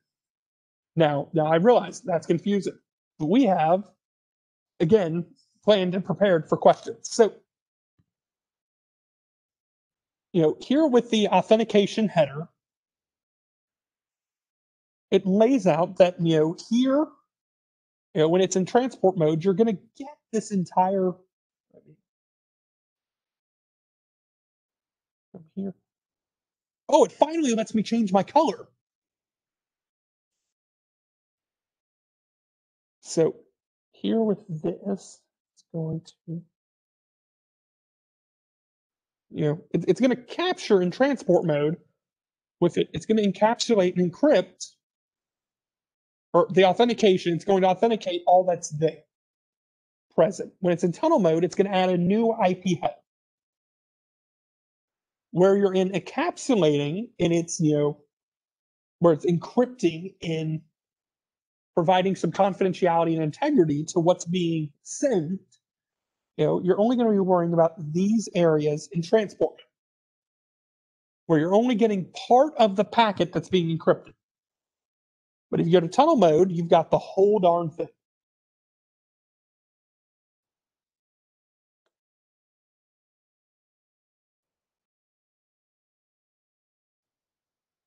So another device that you're going to configure within an enterprise environment for security, you're going to set up a mail gateway. And that's a service that's designed to prevent the transmission of emails that either violate acceptable policy, they just have good old-fashioned malware loaded to it, or they transfer information with malicious intent. Well, what does that mean? So a mail gateway, it's going to detect spam. It's going to be used to try to help catch undesired messages that are sent through a variety of means. So that could be dealing with email, trying to prevent phishing or whaling or any of those different social engineering attacks. Using text, where it's going to be, I want to say spamming is the attack type, where it's social engineering and phishing, but it's using instant message. Look, I'm surprised I remembered that one. And to prevent spam, there have been multiple techniques that have been. So common one, it's using a domain blacklist and whitelist, to where you're only allowing emails internally from users within your domain, and allowing certain emails from other domains and other customers and clients. You're using good old-fashioned DNS lookup, where you're seeing if that domain is something reputable. It's not from a shell company that just got formed all of 2 minutes ago. You can set it up using rule-based, where you go, hey, if this email mentions the word, I don't know, whistle or something like that, and that's being oversimplified, but you're setting up that it has to pass a set of rules to be allowed in. And these other ones. Now, you don't have to get that deep into mail gateways for this exam. And then, of course, we've got a web application firewall. And with that one, it's going to be conducting content filtering of traffic going over HTTP and HTTPS, or ports 80 and 443. You can use it to filter out critical data and to prevent data from going outside the boundaries of an organization. So you would use a web application firewall would be employed if you're ordering something from Amazon, and your data going into Amazon, it's going to filter out, your credit card number, hopefully, and it's going to prevent that data with your credit card number from being sent outside the boundaries of that network. It provides flexibility by being able to block or allow similar content on the same resource.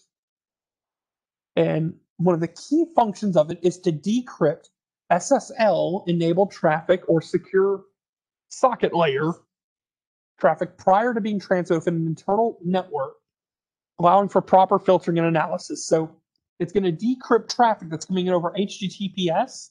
It's going to decrypt it when it comes in to be able to make sure that there's nothing tricky hidden in that data.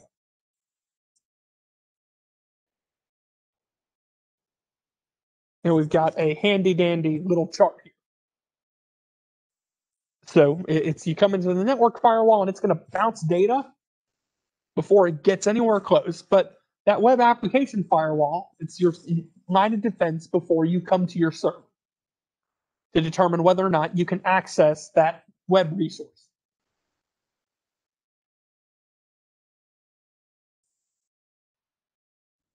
And what they do is and you have web security gateways that, they sit in between, they simply sit after an internet firewall, and they're a mechanism that's set up that combines network proxying and content filtering in one application. So some of the things with using a web security gateway, some of the benefits you have is you have real-time traffic analysis. Data is being analyzed as it's coming to the door of that network. It's going to inspect the contents of each packet that's coming in. It's going to keep an eye on what resources are being used within a web server or web environment.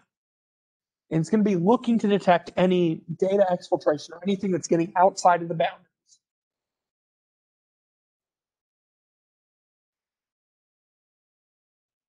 So we have another fun one here. We have DEP, or data execution prevention, where the biggest goal of it is to prevent damage from occurring to your computer from viruses and other threats.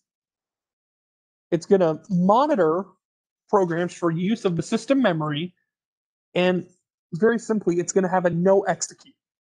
So in an Intel, you're going to have the XD bit where it has, very simply, it's a switch that goes execute disable.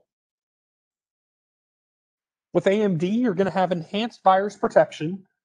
And another thing that comes in here is data loss prevention, those are tools and processes that are used to ensure that sensitive data is not lost, misused, or accessed by unauthorized users. And it's going to monitor and control endpoints. It's going to monitor the activities and filter data streams.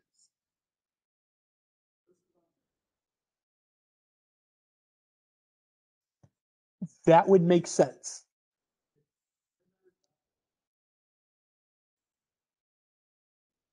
So have you ever noticed that I would imagine if you're using like XD bit within an Intel environment, you notice that anytime you update for Windows, that if you're updating drivers or after you've reloaded an OS for the first time, you're going to have updates to your graphics drivers or to your processor. So I would imagine that no execute, those features, that those are being updated as you continue to update the function of those devices. Similar to how if you're running out of the box, you're running Windows Defender, that every time Microsoft releases a new patch or update, they're also patching Windows Defender. So we've got a little chart here with some protocols that transmit in clear text and the encrypted replacement for those protocols. And we've talked about a ton of these.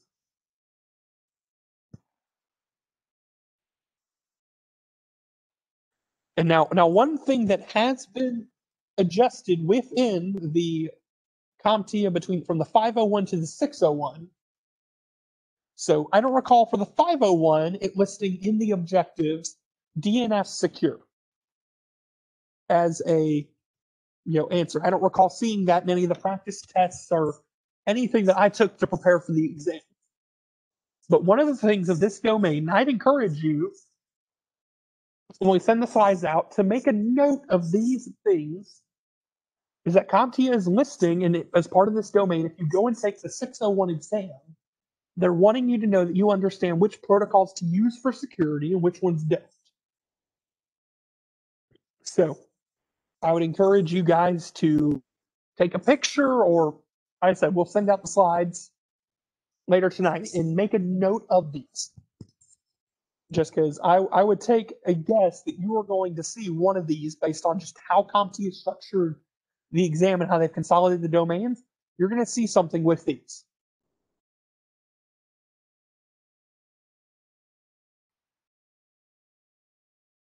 So you've got a thing called a protocol analyzer, and it's used to really take inventory and evaluate what a protocol does on a network.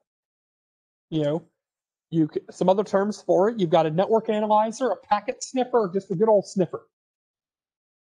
You know, in order to work effectively, it has to have access to a switch that allows for port mirroring, and it allows for switch port analyzer. When used correctly, protocol analyzers can be used to collect traffic for future analysis. It can help you collect evidence for incident response. And if used improperly, you know, you can use a software such as Wireshark, and if you run that on a network and someone's transmitting data, you know, let's say they aren't using HTTPS and they're logging into a vendor or a shop that allows them to buy something off their credit card, and they transmit their credit card data using a website that's using port 80. Well, if you're using Wireshark and you're on that network, you can capture that packet and you can get their credit card information. And then you can go buy yourself a brand new, I believe you have a new Xbox that's coming out soon, right? I mean, you know, you can go have a all for one and have a fun day. So, and typically network interface cards, you've got two modes of operation. You have promiscuous mode and non-promiscuous mode. So go ahead. Does anyone have any questions? I want to take a moment to check chat. I haven't seen anything.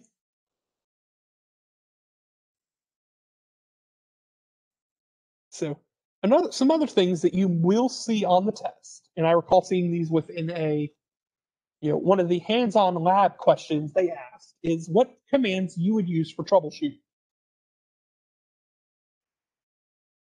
So these commands are useful to have, and we'll walk through what they do. So ARP, or Address Resolution Protocol, it's used to identify what devices exist.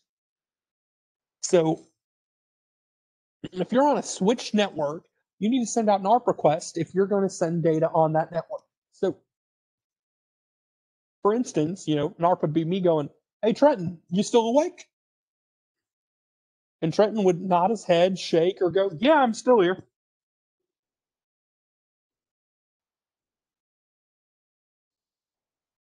Yeah. Actually, yep, that's correct. So that first one swapped. But with that one, you're going to view the ARP table. Whenever you send out an ARP broadcast, you're trying to identify what hosts exist on that network. With ipconfig or ifconfig within a Linux world, and ifconfig does work on a Mac.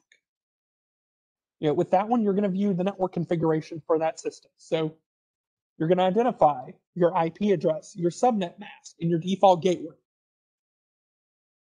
And if you're running, like on my machine, I'm running on my personal computer, I have VMware, and I have a couple virtual network adapters. If I run ipconfig, well, I've got one of those addresses running, that's going to show up within that command. You have netcat, which is the Swiss Army knife of pen testing. You can use it to send or receive information. And then a common one that I recommend for I use it a ton whenever I'm running a port scan to try to see if I can map something in conjunction. But next, that's going to identify all TCP and UDP connections that are open. You have Nmap and Zenmap, which use those to scan a network, identify hosts that are alive and open ports.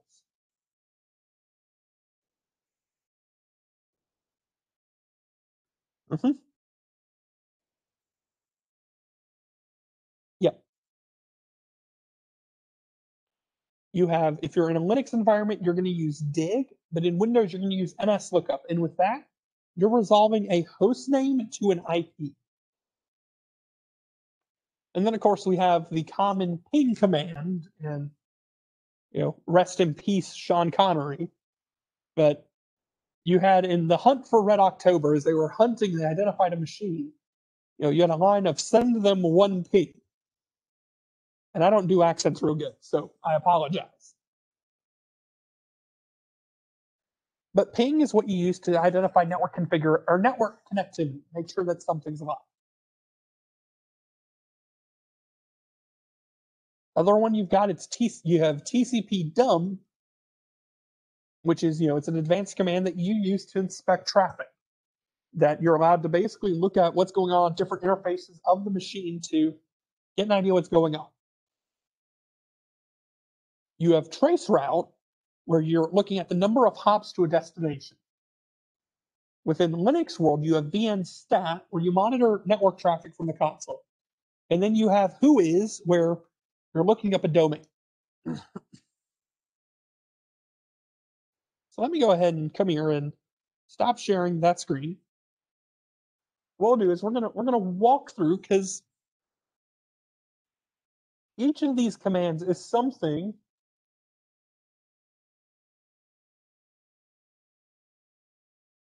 you need to do.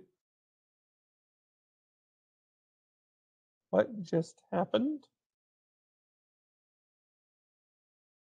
Okay. I got a weird, funky error over here, and I was like, what's going on? But we are all good.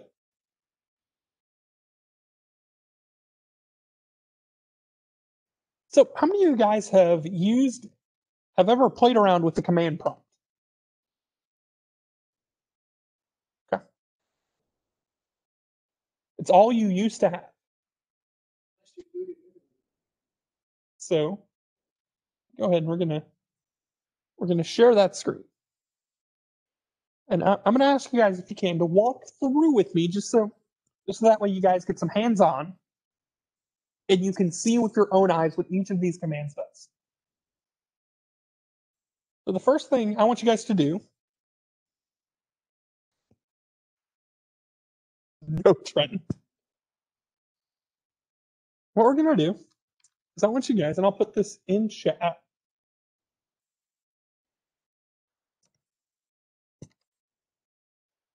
want you guys to pull up command prompt, and I'll go ahead and demo that. Within the Windows world, you're gonna hit the Windows key and R,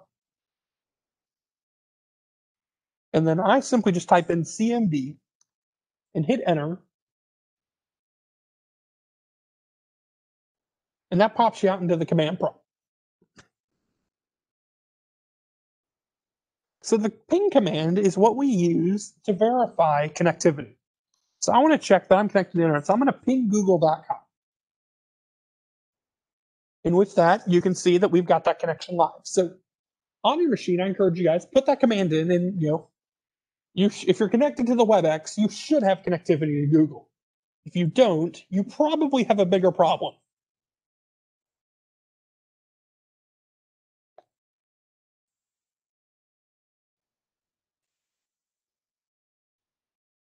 So one of the things that'll help you sort of visualize how routers work, I'm going to make sure I've got the command and make sure there's not. So Kelsey, for you, I'm going to put your command second for what you're going to end up needing to type. And I hope this will work on the Mac.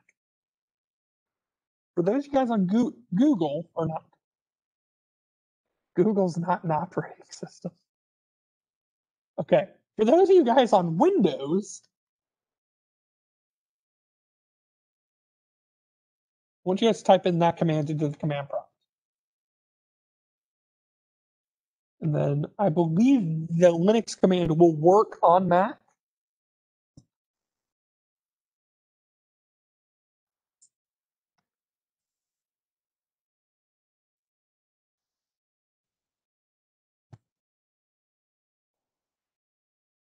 So it'll take a few moments to populate.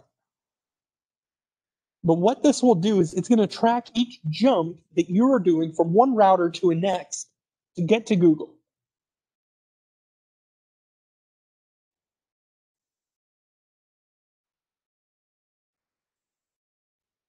For instance, if I can draw.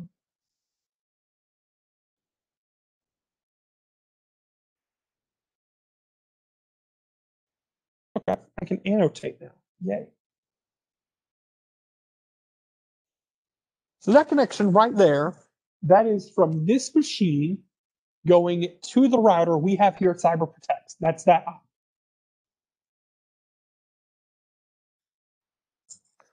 Then you have the next router, and it jumps from there to there, and then for some reason, there we go. It took a bit. So it took us 3 hops. I can't write. Saved my life. It took us 3 hops to get outside of CyberProtect's network, and then right here, we went to Knowledge or WoW. So we've gotten to our ISP's network, and then we've jumped outside of that ISP's connection. And now we're jumping through servers to get to Google.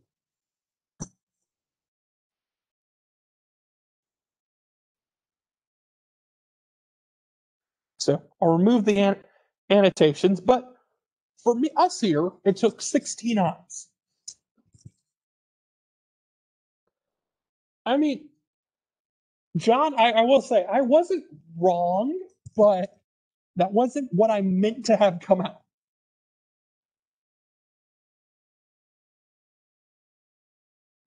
So, and then, we'll show this command and then we'll head into a practical exercise. So if you type ipconfig, it's going to allow you to see the specific IP address of your device.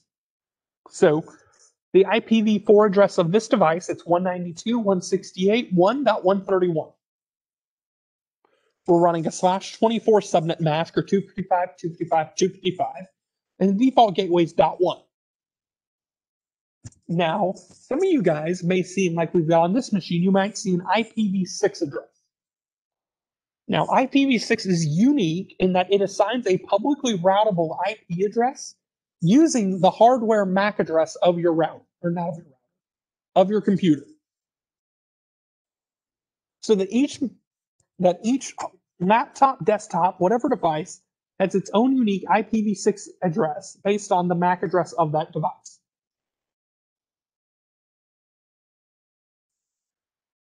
So I'm not going to show you too much more of that, but that's just some basic commands. I encourage you guys to play around with command prompts, some of the commands that we talked about.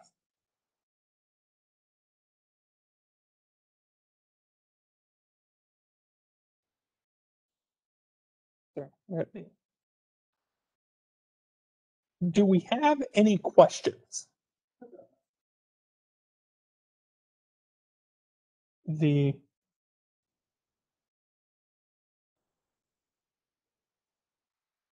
Let me go back over to WebEx.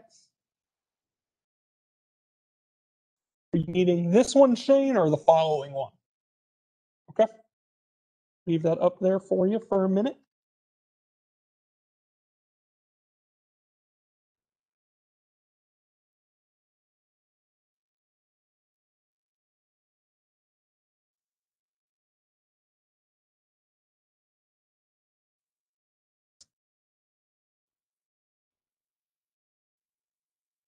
Let me see if I've got an answer to this one.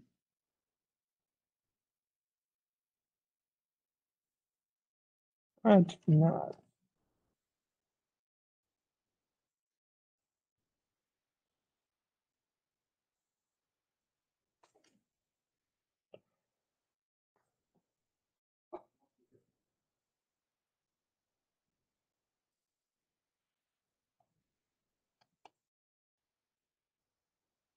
So let me get back over here. So common attack that you're going to see is something called banner grabbing. And a banner, it's a text message that's received from probed hosts. So if you use biggest thing I can think of is if you're working out on base and you're with NASA, or you're working with the Army on a contract, you have a government issued computer, you're going to see a banner on there, something that says this is a U.S. official property of the United States government.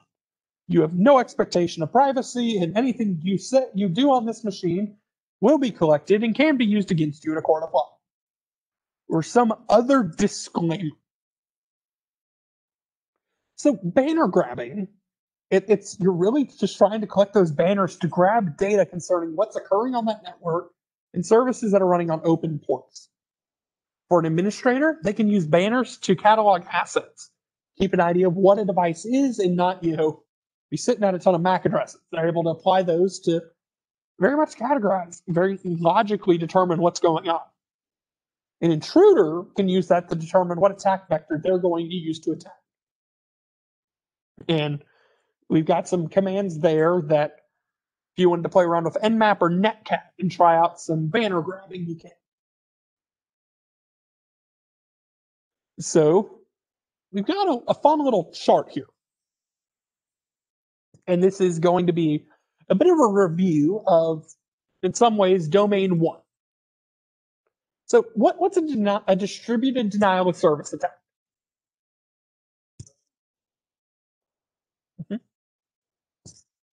It's a denial of service attack with multiple attackers or people attempting to overwhelm that system. What's interesting is based off of, a denial of service attack, depending on what the attackers want to do. So if they want to deplete resources, well, they're going to look and they're going to go, okay, I want to exploit a specific protocol. And they're able to use a TCP or SYN attack, a TCP SYN attack, or a push plus ACK attack. And a ton of these, the TCP SYN and push ACK, I don't recall seeing, but they're good to do some research on. So under that umbrella of a distributed denial of service, you have a ton of different attack methods. So I actually want to show you guys something. Have any of you guys seen a cyber threat map before? He did? Yeah, FireEye? I mean,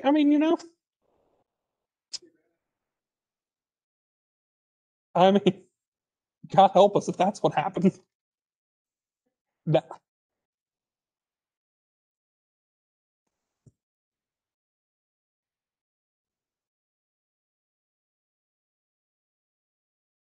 so Ben showed you guys this, right? Okay. So threat maps like this function, by being able to identify what's going on with a denial of service attack. So they're able to distinguish between, what threat vector or exploit the attackers are using to generate this nice little chart. Not gonna lie, I'm kind of sad that I'm not. I didn't know that before.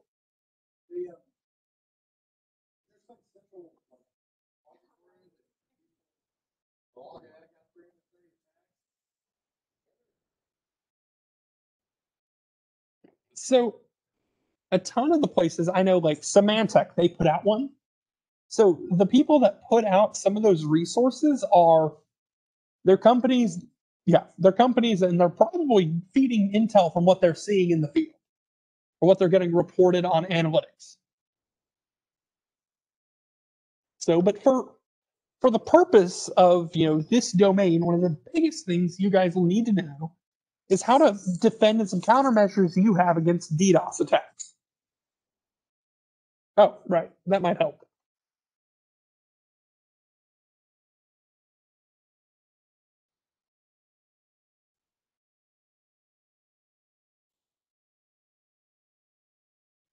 So you guys should be able to see it on the WebEx, and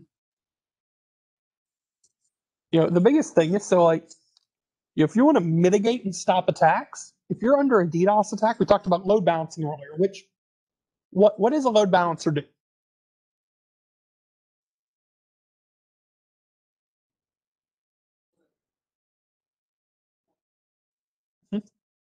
It diverts traffic to keep itself from being overwhelmed. So if someone's DDoSing a specific web server, by using a load balancer, you're able to distribute some of that traffic to another server and to limit the impact. You're probably still going to have some slower access, but it's not going to completely take down that device. You can set up throttling to where if a host sends, X amount of traffic within X amount of time, they have to wait a certain amount of time before they can send again.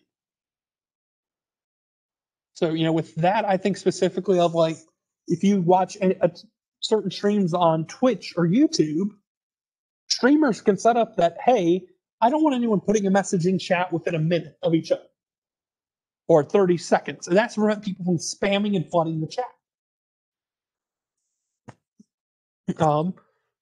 Deflection, which is where you're hoping someone's going to attack a different target, and that's setting up a honeypot. Which do you guys remember what was the issue? The two legal issues with honeypots? Yes, and but by using a honeypot as a countermeasure against a DDoS attack, you're able to see what's going on that network in real time. But you're also able to study what that adversary is doing and gain valuable threat intelligence in real time. With a DDoS attack, looking at forensics afterwards is valuable, where you're looking at event logs, you're looking at packet tracing, you're looking at traffic patterns, and you're trying to deconstruct what happened. And a key part of this domain is going to be being able to identify how you implement security. And now again, CompTIA has just released this, so a ton of this is speculation, but based on the objectives, it wouldn't shock me if they were to throw in, something going, your company's been hit with a DDoS attack, for instance. How do you counter that? And how do you, after the attack, what steps do you take to remediate that? Or they could do that with a buffer overflow or any number of attacks and vulnerabilities.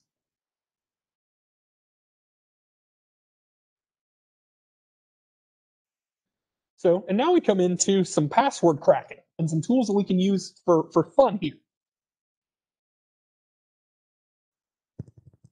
So you have Brutus, which is online based, and I almost had the strongest urge to go at 2 right before reading that. Oh, come on. No one here read any Shakespeare? Thank you, Ben. Et tu, Brute?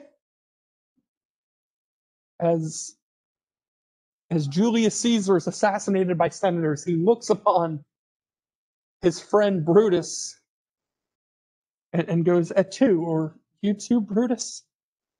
And then he dies. And so begins the rest of the plot of Julius Caesar without the title character. So with Brutus, it's online based, it's open source. You're able to resume and load. Those options allow you to pause an attack. But biggest drawback is it's Windows based.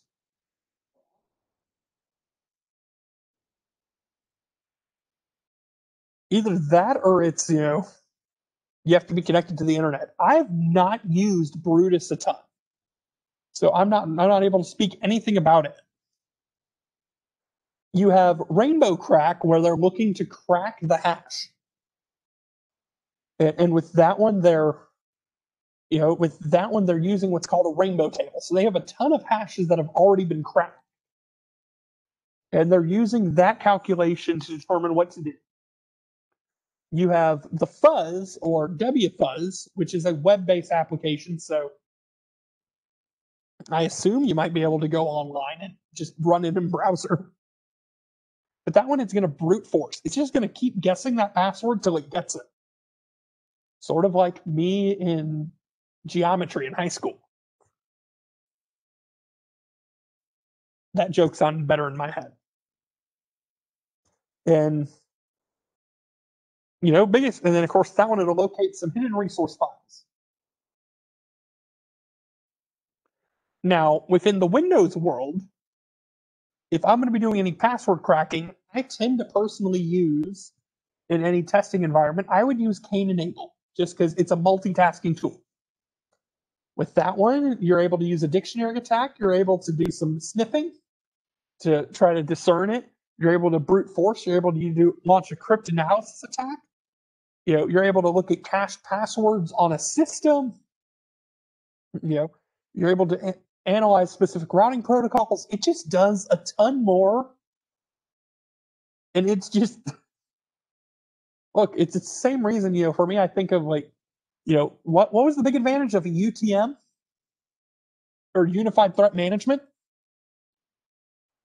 It consolidates everything into a single resource. With Cain Enable, you have a ton of password attacks and tools you can use there, all within a single place. You have John the Ripper, not to be confused with the historic Jack. And that one, it's multiple source, and you can run it on Linux, on any Linux or Unix system, and you can, Elsie, you can run it. You can run it on Mac. You have THC Hydra, which is used to crack network passwords. And with that one, it supports multiple platforms. And you've got Medusa. Man, just saying that petrifies me a bit. And it's a network password cracker. It's a command line tool, so you have to be working within a command prompt or terminal environment. And the efficiency of it depends on your connectivity to the network. And it supports parallel attacks, or two attacks working in tandem. For password cracking, you've got another rainbow-based tool. You've got Offcrack. You've got Loftcrack, which both of those two are Windows-based. Loftcrack is an alternative, and it works with hashes. And then you have Aircrack, which is commonly used to crack Wi-Fi passwords. And it works with WEP and WPA. It's effective against those two encryption types, and it works within a Linux and Windows environment.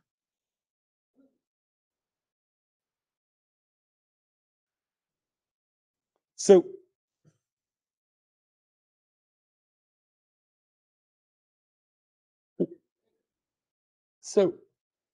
I would say cracking the hash would be more important. If you're able to crack the hash, you're able to figure out how it generated that value.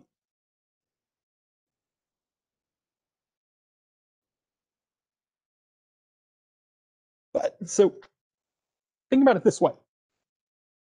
If you're able to crack the password, you have access. The hash is generated through running.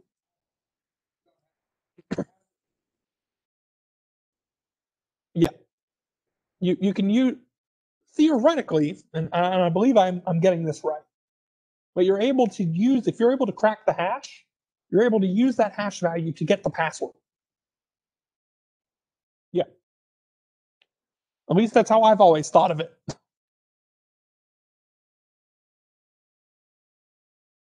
So, do we have any questions? I want to.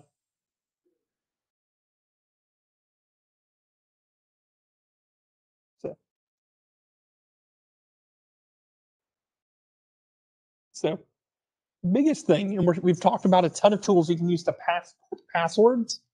The weakest link for authentication, it's the username and password. I was reading, I want to say I was reading something on LinkedIn, and it was an article that you had I want to say it was like an executive, a CIO, CFO, one of your C-level management within an organization, their accounts were hacked, not because of anything that company failed to do for security, but because this C-suite executive kept using the same password. And he had the same password for his work email and all his work credentials that he had for Facebook. And his Facebook password was cracked. And he had his email openly available on the company website. So this attacker, rather than trying to break through this organization's security, opted to gamble on humans being creatures of habit. And lo and behold, he was able to get access to some resources. So, and I think we've got a good stopping point for the evening.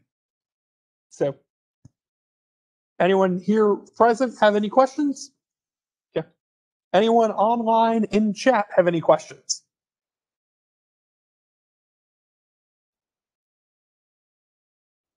All right. Well, if there aren't any questions, it's 8:27. I'm going to go and let you guys go for the evening. So